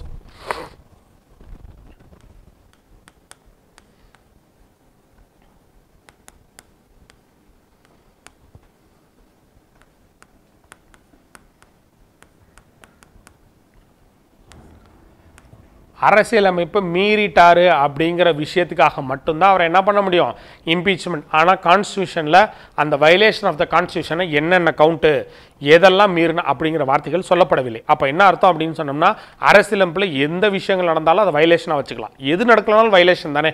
ஆனால் கான்ஸ்டியூஷனில் தெளிவாக அதை பற்றி குறிப்பிடப்படவில்லை. ஸோ ஃபஸ்ட்டு என்ன பண்ணுறாங்க அப்படின்னா அந்த குற்றச்சாட்டை முன்வைக்கணும். சார் எந்த அவையில் முன்வைக்கலாம் அப்படின்னா எய்தர் லோக்சபா, அதுதான் இந்த வார்த்தை. லோக்சபாலையும் கொண்டு வரலாம், ராஜ்யசபாலையும் கொண்டு வரலாம். சரி, பிரச்சனைன்னு கொண்டு வந்தாச்சு. அடுத்தது by a resolution signed by at least 1/4 of the total number of members of the house. மொத்த உறுப்பினர்களில் 4/1 பகுதிகள் கையொப்பமிட்ட தீர்மானம். ஏன்னா நாட்டின் ஜனாதிபதி மிக உயர்ந்த பதவி, அவரை நீக்கும் போது பார்த்தா தனிப்பட்ட காழ்ப்புணர்ச்சி காரணமாக அவரை நீக்கணும்னா என்ன பண்ணா, இது தொடரும், அந்த ஸ்திரத்தன்மை வந்து கெட்டு போகும், யார் வேணாலும் அவரை நீக்கிடலாம் அப்படிங்கிற ப்ராசஸ் வரதுக்கு வாய்ப்பு இருக்குங்களா. அதனால் என்ன பண்ணுறாங்க அப்படின்னா, ஒரு அவையில் 1/4 ஆஃப் தி மெம்பர்ஸ், இப்போ லோக்சபாவில் வந்து 545 இருக்காங்க அப்படின்னு சொன்னோம்னா அதில் 1/4, ராஜ்யசபாவில் 245 இருக்காங்கன்னா அதில் 1/4 ஆஃப் தி மெம்பர்ஸ் என்ன பண்ணணும், வெறும் வந்து ஒத்துக்கிட்டா போதாது, கையெழுப்பு விட்ட ஒரு ரெசல்யூஷன், ஒரு தீர்மான கோரிக்கை நிறைவேற்றப்பட வேண்டும். Giving at least 14 days advance notice. எல்லாம் பண்ணி முடிச்சதுக்கப்புறம் திடீர்னு உங்களை ஜனாதிபதி பதவி காலி ஆயிடுச்சு நீங்கள் கிளம்புங்கன்னு சொல்ல முடியாது. உங்களுக்கு இந்த மாதிரி ஒரு விஷயம், உங்களை நீக்கிறது, உங்கள் மேலே எங்களுக்கு நம்பிக்கை இல்லாமல் போயிடுச்சு, உங்களை நீக்கிறதுக்கான தீர்மானம், இம்பீச்மெண்ட், புரியுதுங்களா, பழி சாட்டுதல் அப்படின்னு சொல்லிட்டு நம்ம ஏற்கனவே பார்த்துருப்போம். இம்பீச்மெண்ட் பழி சாட்டுதல், அந்த இது என்ன பண்ணுறோம், 14 நாட்கள் அவருக்கு முன்னறிவிப்பு கொடுத்துடணும், உங்களுக்கு மேலே இந்த மாதிரி ஆக்ஷன் எடுக்க போகிறோம், 14 நாட்கள் முன்கூட்டியே அறிவிப்பு வழங்க வேண்டும். எல்லாமே 14 days தான். ஸ்பீக்கருக்கு பார்த்தீங்கன்னா 14 days இருக்கும். இந்த 14 daysனு வரும்போதெல்லாம் உங்களுக்கு என்ன ஞாபகம் வரணும்னா, நீங்கள் இது வரைக்கும் 14 daysல என்னென்னலாம் படிச்சிங்களோ எல்லாமே ஞாபகம் வச்சுங்க. வேறு 14 days எங்கே ஞாபகம் வச்சுருப்பீங்க, ஸ்பீக்கரை ரிமூவ் பண்ணுறதுக்கு நீங்கள் 14 நாள் நோட்டீஸ் கொடுக்கணும். வேறு 14 days எங்கன்னா ராஜ்யசபா மணி பில்லை என்னது பண மசோதாவை நிதி மசோதா என்ன பண்ணணும், 14 நாட்களுக்கு மேல் ராஜ்யசபாவில் உங்களால் வச்சுக்க முடியாது. அப்போ இந்த 14 வரும்போது இந்த 14ங்கிற வார்த்தையை நம்ம எங்கெங்கெல்லாம் பார்த்தோம் அப்படின்னு ஒரு 5 seconds அப்படி நிறுத்தி யோசிச்சு பார்த்துட்டீங்க அப்படின்னா ஆப்ஷன்ஸ் உங்களை குழப்பாது. Such a resolution must be passed by a majority of not less than 2/3 of the total number of members of the house when the charge is so presented by one house. என்ன அப்படின்னா, முதல்ல லோக்சபாலே வருதுன்னு வச்சுக்கலாம். நான் ஏற்கனவே என்ன சொல்லிட்டேன், லோக்சபாலையும் வரலாம், ராஜ்யசபாலையும் அது வந்து ஆரம்பிக்கலாம்னு சொல்லிட்டேன். ஃபார் எக்ஸாம்பிளுக்கு நான் லோக்சபான்னு சொல்கிறேன் அப்படின்னா, அந்த அவையில் 3/2 பங்குக்கு நாட் லெஸ் தென், புரியுதுங்களா, 2/3 ஆஃப் தி மெம்பர்ஸ், அந்த அவையில் இருக்கிற மெம்பர்ஸில் 3/2 பங்குக்கு குறையாத உறுப்பினர்கள் என்னது அந்த சார்ஜஸை வந்து என்ன ஓகே அப்படின்னு சொல்லிட்டு என்ன பண்ணும், பெரும்பான்மையால் நிறைவேற்றப்பட வேண்டும். 2/3 ஆஃப் தி மெம்பர்ஸில் வந்து நிறைவேற்றப்பட வேண்டும். Investigate by the house, okay first வந்துருச்சு, சார்ஜை வச்சாச்சு, இது மாதிரி 3/2 பங்கு உறுப்பினர்கள் ஆமான்னு சொல்லி கையெழுத்து போட்டு அந்த தீர்மானத்தை நிறைவேற்றிட்டோம். அதர் ஹவுஸ் என்ன பண்ணுவாங்க அப்படின்னு சொன்னால், எடுத்தோன்னே சரி நாங்களும் நிறைவேற்றப்பட்டோம் அப்படி பண்ண மாட்டாங்க, இன்வெஸ்டிகேட் பண்ணுவாங்க. ஓகே, ஒரு ஹவுஸ் வந்து அதை கண்டுபிடிச்சி ஃபஸ்ட்டு பாஸ் பண்ணி அனுப்பிச்சிட்டாங்க, இப்போ நம்ம என்ன பண்ணலாம், இன்வெஸ்டிகேஷன். ஓகே, இன்வெஸ்டிகேஷன் பண்ணி முடிச்சாச்சு. ஆஃப்டர் இன்வெஸ்டிகேஷன் அதுக்கப்புறம் என்ன நடக்குது, if resolution is passed by the other house, okay அவர் மேலே கொண்டு வரப்பட்ட என்னது அந்த பழிகள் வந்து உண்மைதான், அவர் வந்து வயலேஷன் ஆஃப் த கான்ஸ்டியூஷன், அரசியலமைப்புக்கு எதிராக செயல்பட்டிருக்காருன்னு சொல்லிட்டு ஆதாரங்கள் கிடைக்கும் பட்சத்தில் என்ன பண்ணுறாங்க, அதர் ஹவுஸ், அந்த அதர் ஹவுஸுங்கிறது எந்த ஹவுஸாக வேணால், லோக்சபாவாக இருந்தால் ராஜ்யசபா அதர் ஹவுஸ், ராஜ்யசபாவாக இருந்தால் Lok Sabha other house, by a majority of 2/3 of it's total number of, அதே மாதிரியே 3/2 பங்கு உறுப்பினர்கள் கையொப்பமிட்ட தீர்மானம் நிறைவேற்றப்பட்டால் பிரசிடென்ட் என்ன பண்ணுறாங்க, அந்த தேதியிலிருந்து ஹீ இஸ் இம்பீச்ட், அவர் பதவி நீக்கம் செய்யப்பட்டதாக கருதப்படும். அந்த ரெசல்யூஷன் என்னைக்கு pass பண்ணப்படுதோ he stands removed by the office, அவர் அலுவலகத்திலிருந்து ஜனாதிபதி பதவியை இழக்கிறார் அப்படின்னு அர்த்தம். வீட்டோ பவர், சரிங்களா, ரைட்டு, வீட்டோ ஃபஸ்ட்டு ஏற்கனவே பாடனி பவர் மன்னிப்பு 72 பார்த்தோம். ரொம்ப முக்கியமான ஆர்டிகல்ஸில் வந்து பார்த்திங்கன்னா இது ஒன்று, ஆர்டிகல் 11, புரியுதுங்களா. வீட்டோ அப்படின்னு சொன்னோம்னா என்னது, 3ங்கும்போது ஃபன்னாக என்ன பண்ணுவாங்க, நாமம் போடுறது அப்படிம்பாங்க, 3, புரியுதுங்களா, 111 வீட்டோ பவர், குடியரசுத் தலைவரின் ஒப்புதல் மற்றும் ரத்து அதிகாரம், புரியுதுங்களா. உங்களுக்கு கொஸ்டின் பேப்பரில் ஒப்புதல் மற்றும் ரத்து அதிகாரம்னே வராது, வீட்டோ பவர்னே உங்களுக்கு வரும், புரியுதுங்களா. வீட்டோங்கிறது வந்து கரெக்டாக வந்து பார்த்தீங்கன்னா இப்படி 2 ஐஃபோன் போட்டே தான் கொஷின்ஸ் வரும். அதனால் நீங்கள் ஒப்புதல் மற்றும் ரத்த அதிகாரம் மட்டும் நல்லா தூய தமிழில் படிச்சுட்டு போயிட்டு சார் வீட்டோங்கிற வார்த்தையை காணா எக்ஸாம்பிள் அப்படின்னு சொல்லக்கூடாது. வீட்டோ பவரும் கண்டிப்பாக ஞாபகம் வச்சுங்க, சரிங்களா. ரைட், வீட்டோ பவர்னால் என்ன அப்படின்னு சொன்னோம்னா, give his அசன்ட் to the bill, ஒரு மசோதா, புரியுதுங்களா, ஒரு மசோதா வந்து போகுது, அவையில் வந்து நிறைவேற்றி போகுது, ராஜ்யசபாவில் நிறைவேறுது, 2 அவைகளும் பாஸ் பண்ணி கடைசியாக கையெழுத்து ஜனாதிபதி போட்டால் தான் அது என்ன வருது, சட்டமாகுது நம்ம சொல்கிறோம். அந்த சட்ட முன்வரைவு 2 அவைகளில் பாஸ் பண்ணப்பட்டு ஒரு ஜனாதிபதி கையில் கிடைக்கும் போது அவருக்கு இருக்கிற அதிகாரங்கள் என்ன அப்படிங்கிறது தான் இந்த வீட்டோ பவர். அவர் என்னெல்லாம் பண்ணலாம் அப்படிங்கிறது பாருங்கள். Give his அசன்ட் to the bill, ஒப்புதல் அளிக்கலாம். நீங்கள் கொடுத்துட்டீங்க அப்படின்னா என்ன ஆகுது, கையெழுத்து போட்டுட்டிங்கன்னா பவர்ஸ் வந்துடுது. Okay, right. Withhold his அசன்ட் to the bill, மசோதாவிற்கு ஒப்புதல் அளிக்காமல் நிறுத்தி வைக்கலாம். சரி, என்னது சார் நிறுத்தி வைக்கலாம்னா என்னது, என்ன காரணம்னே சொல்லாமல் நிறுத்தி வைக்கலாம், ஜனாதிபதிக்கு அதுக்கு பவர்ஸ் இருக்குது. வித்ஹோல்டு, சரிங்களா. Return the bill for reconsideration. குடியரசுத் தலைவர் அந்த மசோதாவை மறுபரிசீலனைக்கு பாராளுமன்றத்துக்கு அனுப்பலாம். திருப்பி பரிசீலனைங்க என்ன அப்படின்னா சிம்பிளாக இப்போ இங்கே நடந்த வந்து நம்ம ஆன்லைன் மசோதா இருக்குது பார்த்தீங்கன்னா, சேம் அதே மாதிரியே நீங்கள் பார்லிமெண்ட் நினச்சி பாருங்கள். எனக்கு இதிலெல்லாம் டவுட்ஸ் இருக்குது, நான் இதெல்லாம் கொஞ்சம் யோசிச்சு பாருங்கள், இது வந்து சட்டப்படி சரியாங்கிறது எனக்கு வந்து தெரியல, இப்படி இந்த சட்டத்தில் இந்த சரத்துக்கு பதிலாக இந்த மாதிரி பண்ணால் நல்லாயிருக்கும் அப்படின்னு சொல்லிட்டு என்ன பண்ணுறாரு, இவரோட சஜஷன்ஸோட என்ன பண்ணுறாரு, மசோதாவை மறுபரிசீலனைக்கு பாராளுமன்றத்துக்கு திருப்பி அனுப்பலாம். Return the bill. இதில் ஒரு ட்விஸ்ட் இருக்குது. என்னது, அவர் மணி பில் அதாவது 110 இருந்துச்சுன்னா அனுப்பவே முடியாது. மணி பில் ஏன், மணி பில் அனுப்பும்போது லோக்சபாவில் மட்டும்தான் நம்மளால் வைக்க முடியும். ஜனாதிபதியோட முன்னனுமதி பெற்று தான் ஏற்கனவே மணி பில் வைக்கிறாங்க. உங்ககிட்ட முன்னனுமதி பெற்று ஒரு வச்ச பில்லை திரும்பி நீங்களே எப்படி வந்து மறுபரிசீலனைக்கு அனுப்பலாம், அப்போ நீங்கள் வந்து பார்த்தது தப்பா அப்படிங்கிற மாதிரி வரும்ல. ஸோ இதில் இந்த இது என்ன அப்படின்னா, இது ரெண்டும் முக்கியம். மணி பில் மட்டும் திருப்பி அனுப்ப முடியாது, அந்த இடத்துல ரொம்ப முக்கியம். பண மசோதாவை திருப்பி அனுப்ப முடியாது.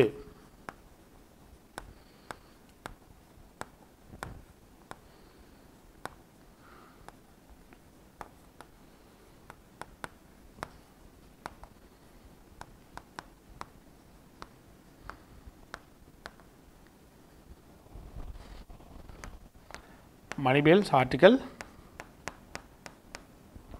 110, ஆர்டிகல் 110. ரைட்டு. வீட்டோ பவர்ஸ், சரி right. Veto powers 4 veto powers இருக்குது சார். அந்த 4 வீட்டோ பவருமே வந்து நம்ம இந்திய ஜனாதிபதிக்கு இருக்கா அப்படின்னா இல்லை. முதல்ல வீட்டோ பவர்ஸ் உலக லெவலில் என்னென்னலாம் இருக்குங்கிறதான் 4.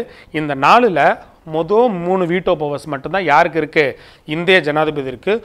குவாலிஃபைடு வீட்டோ யாருக்கு கிடையாது, இந்தியன் பிரசிடென்ட்டுக்கு கிடையாது. Not for Indian president.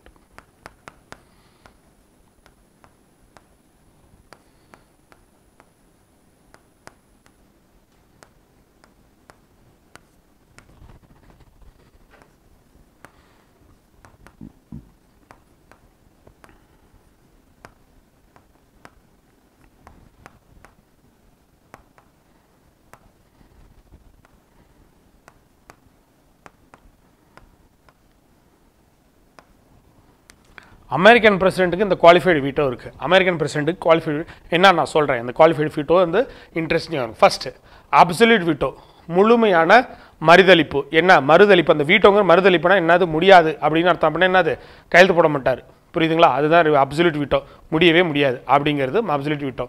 Suspensive veto, தற்காலிக மறுதளிப்பு. என்ன பண்ணார்னா வித்ஹோல்டு, பிடிச்சி வச்சுக்கிறது. என்ன அப்படின்னு சொன்னோம்னா என்னது, எதுவுமே பண்ண மாட்டேன், அப்படியே வித்ஹோல்டு பண்ணி வச்சுக்கிறது. சரிங்களா, ரைட்டு.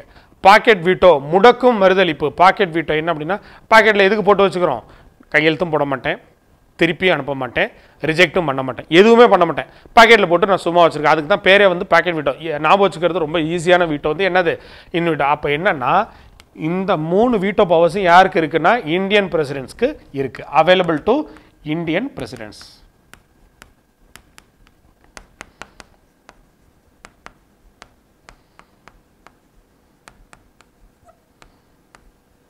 பாக்கெட் வீட்டோன்னா கேனாட் என்ன பண்ணுறது, sign neither ratify, neither reject, neither return.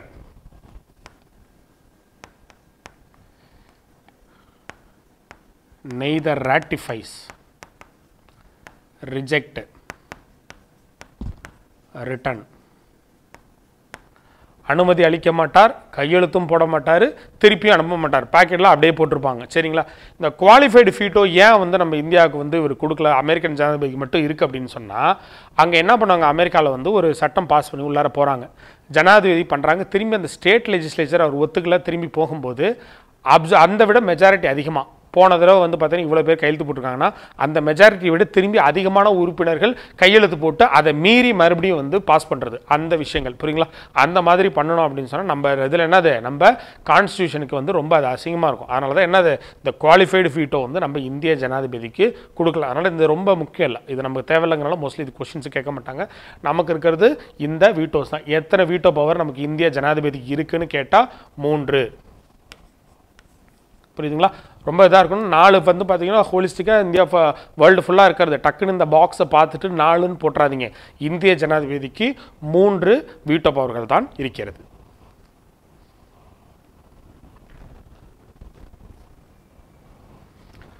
Ordinance புரியுதுங்களா. ஆர்டிகல் 123 என்னது அவசர சட்டம் 123 ரொம்ப முக்கியம். இதே கவர்னருக்கு பார்த்தீங்கன்னா அப்படியே திரும்பி வரும் 213ன்னு சொல்லிட்டு அப்படியே திரும்பி வரும். பார்க்கும்போது உங்களுக்கு கவர்னர் ஸ்டேட் எக்ஸிக்யூட்டிவ் நடத்தும் போது உங்களுக்கு சொல்கிறோம். சரிங்க சார். அவசர சட்டம் எதுக்கு அவசரமாக முதல்ல சட்டம் போடணும்? சட்டத்தை இயற்றுறதுக்கு தான் லோக்சபா இருக்குது, ராஜ்யசபா இருக்குது, கையெழுத்து போகிறதுக்கு பிரசிடென்ட் இருக்கார். அவசரமாக ஏன் சட்டம் போடணும்? அப்போ அவசரமாக வீட்டில் வந்து உங்களுக்கு அவசர தேவைக்கா எனக்கு பணம் வேணும்னு நீங்கள் கேட்குறீங்க. அப்போ உங்களுக்கு என்ன அர்த்தம்? உங்களுக்கு பணம் கையில் இல்லை, அதனால தான் அவசரமாக கேட்குறீங்கன்னு அர்த்தம். சரிங்களா? அப்போ அவசரமாக சட்டம் போடணும்னா என்ன அர்த்தம்? சட்டத்தை இயற்ற 2 அவைகளும் நடக்கலைன்னு அர்த்தம். புரியுதுங்களா? Right, okay. During the rescues of the parliament, நாடாளுமன்ற கூட்டம் நடக்காத காலத்தில், புரியுதுங்களா? 1 2 அவைகளும் நடக்காத பொழுது அல்லது ஏதோ ஒரு அவை கூடாத பொழுது, அப்படி 2 கண்டிஷன்ஸ்லையுமே என்ன பண்ணலாம்? ஜனாதிபதி இந்த ஆர்டினன்ஸ் அவசர சட்டத்தை போடலாம். Ordinance have the same force and effect as an act of parliament. என்ன அப்படின்னா இந்த ரெசஸ் நாடாளுமன்ற கூட்டம் நடக்காத காலத்தினா என்னது? Either one house or both house not in session.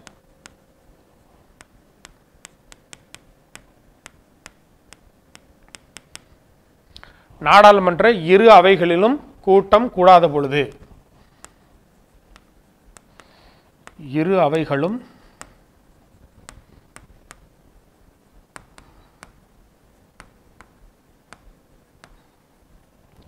அல்லது ஒரு அவை,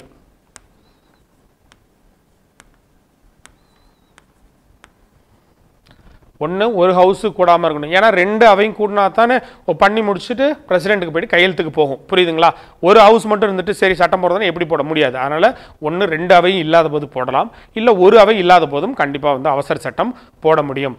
நாடாளுமன்றம் சார் இந்த அவசர சட்டம் வந்து பார்த்திங்கன்னா வந்து ஃபுல் பவர் இருக்குமானா, ஒரு நாடாளுமன்றம் 2 அவைகளும் கூடி ஜனாதிபதி கையெழுத்து போடும்போது அந்த சட்டத்துக்கு என்ன பவர் இருக்குமோ அதே பவர் இந்த அவசர சட்டம் ஆர்டினன்ஸுக்கும் கண்டிப்பாக இருக்கும். Parliament should approve within 6 weeks of its reassembly.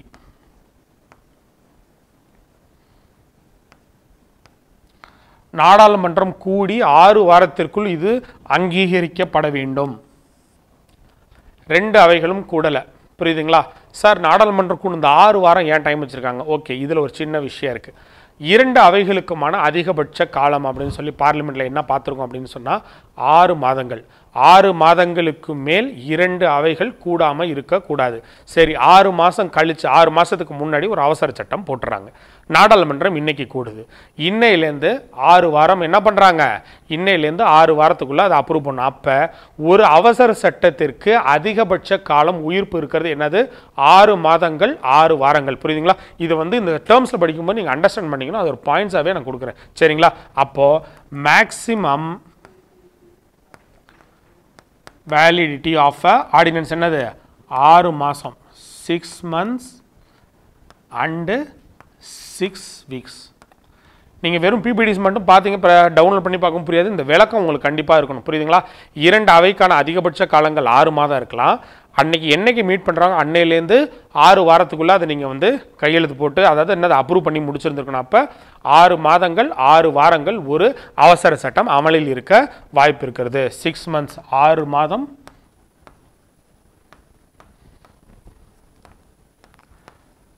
6 வாரங்கள்.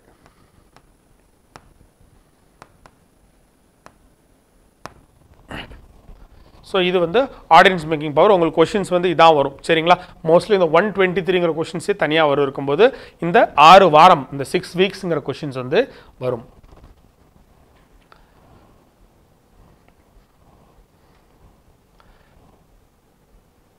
அடுத்தது பிரசிடென்ட்ஸ். யார் யாரெல்லாம் பிரசிடென்ட் வந்து பார்த்தீங்கன்னா இருந்திருக்காங்க இந்தியாவில், யார் யாரெல்லாம் பிரசிடெண்ட்டாக இருந்திருக்காங்க. ஸோ இப்போ பவர்ஸ் எல்லாம் பார்த்தாச்சு.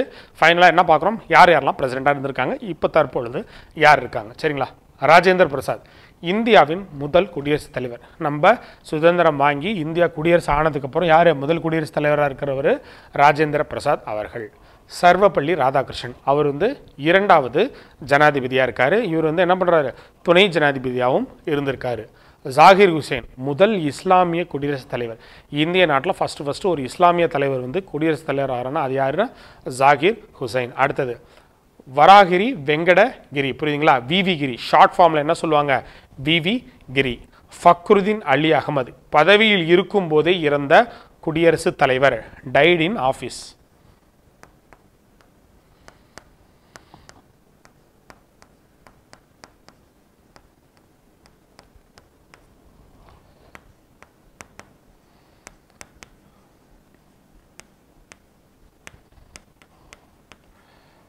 ஃபர்ஸ்ட் முஸ்லீம் பிரசிடென்ட்.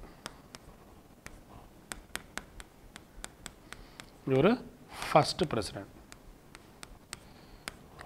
அடுத்தது நீலம் சஞ்சீவ் ரெட்டி போட்டியின்றி தேர்ந்தெடுக்கப்பட்ட முதல் குடியரசுத் தலைவர். அப்படின்னா என்ன தான்? he selected as a unanimous.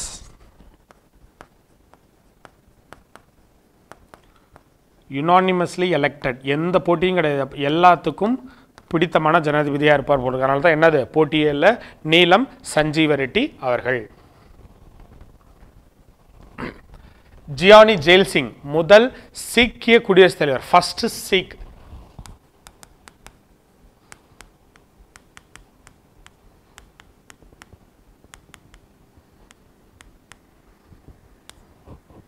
First seek president Gianni jail Singh. R Venkatraman இவர் வந்து பார்த்தீங்கன்னா அடுத்தது என்ன பண்ணுறாரு, 8வது ஜனாதிபதியாக இருக்கு. அடுத்தது சங்கர் தயாள் சர்மா இவர் வந்து அடுத்தது 9வது. KR நாராயணன் முதல் தலித் குடியரசுத் தலைவர். ஃபர்ஸ்ட்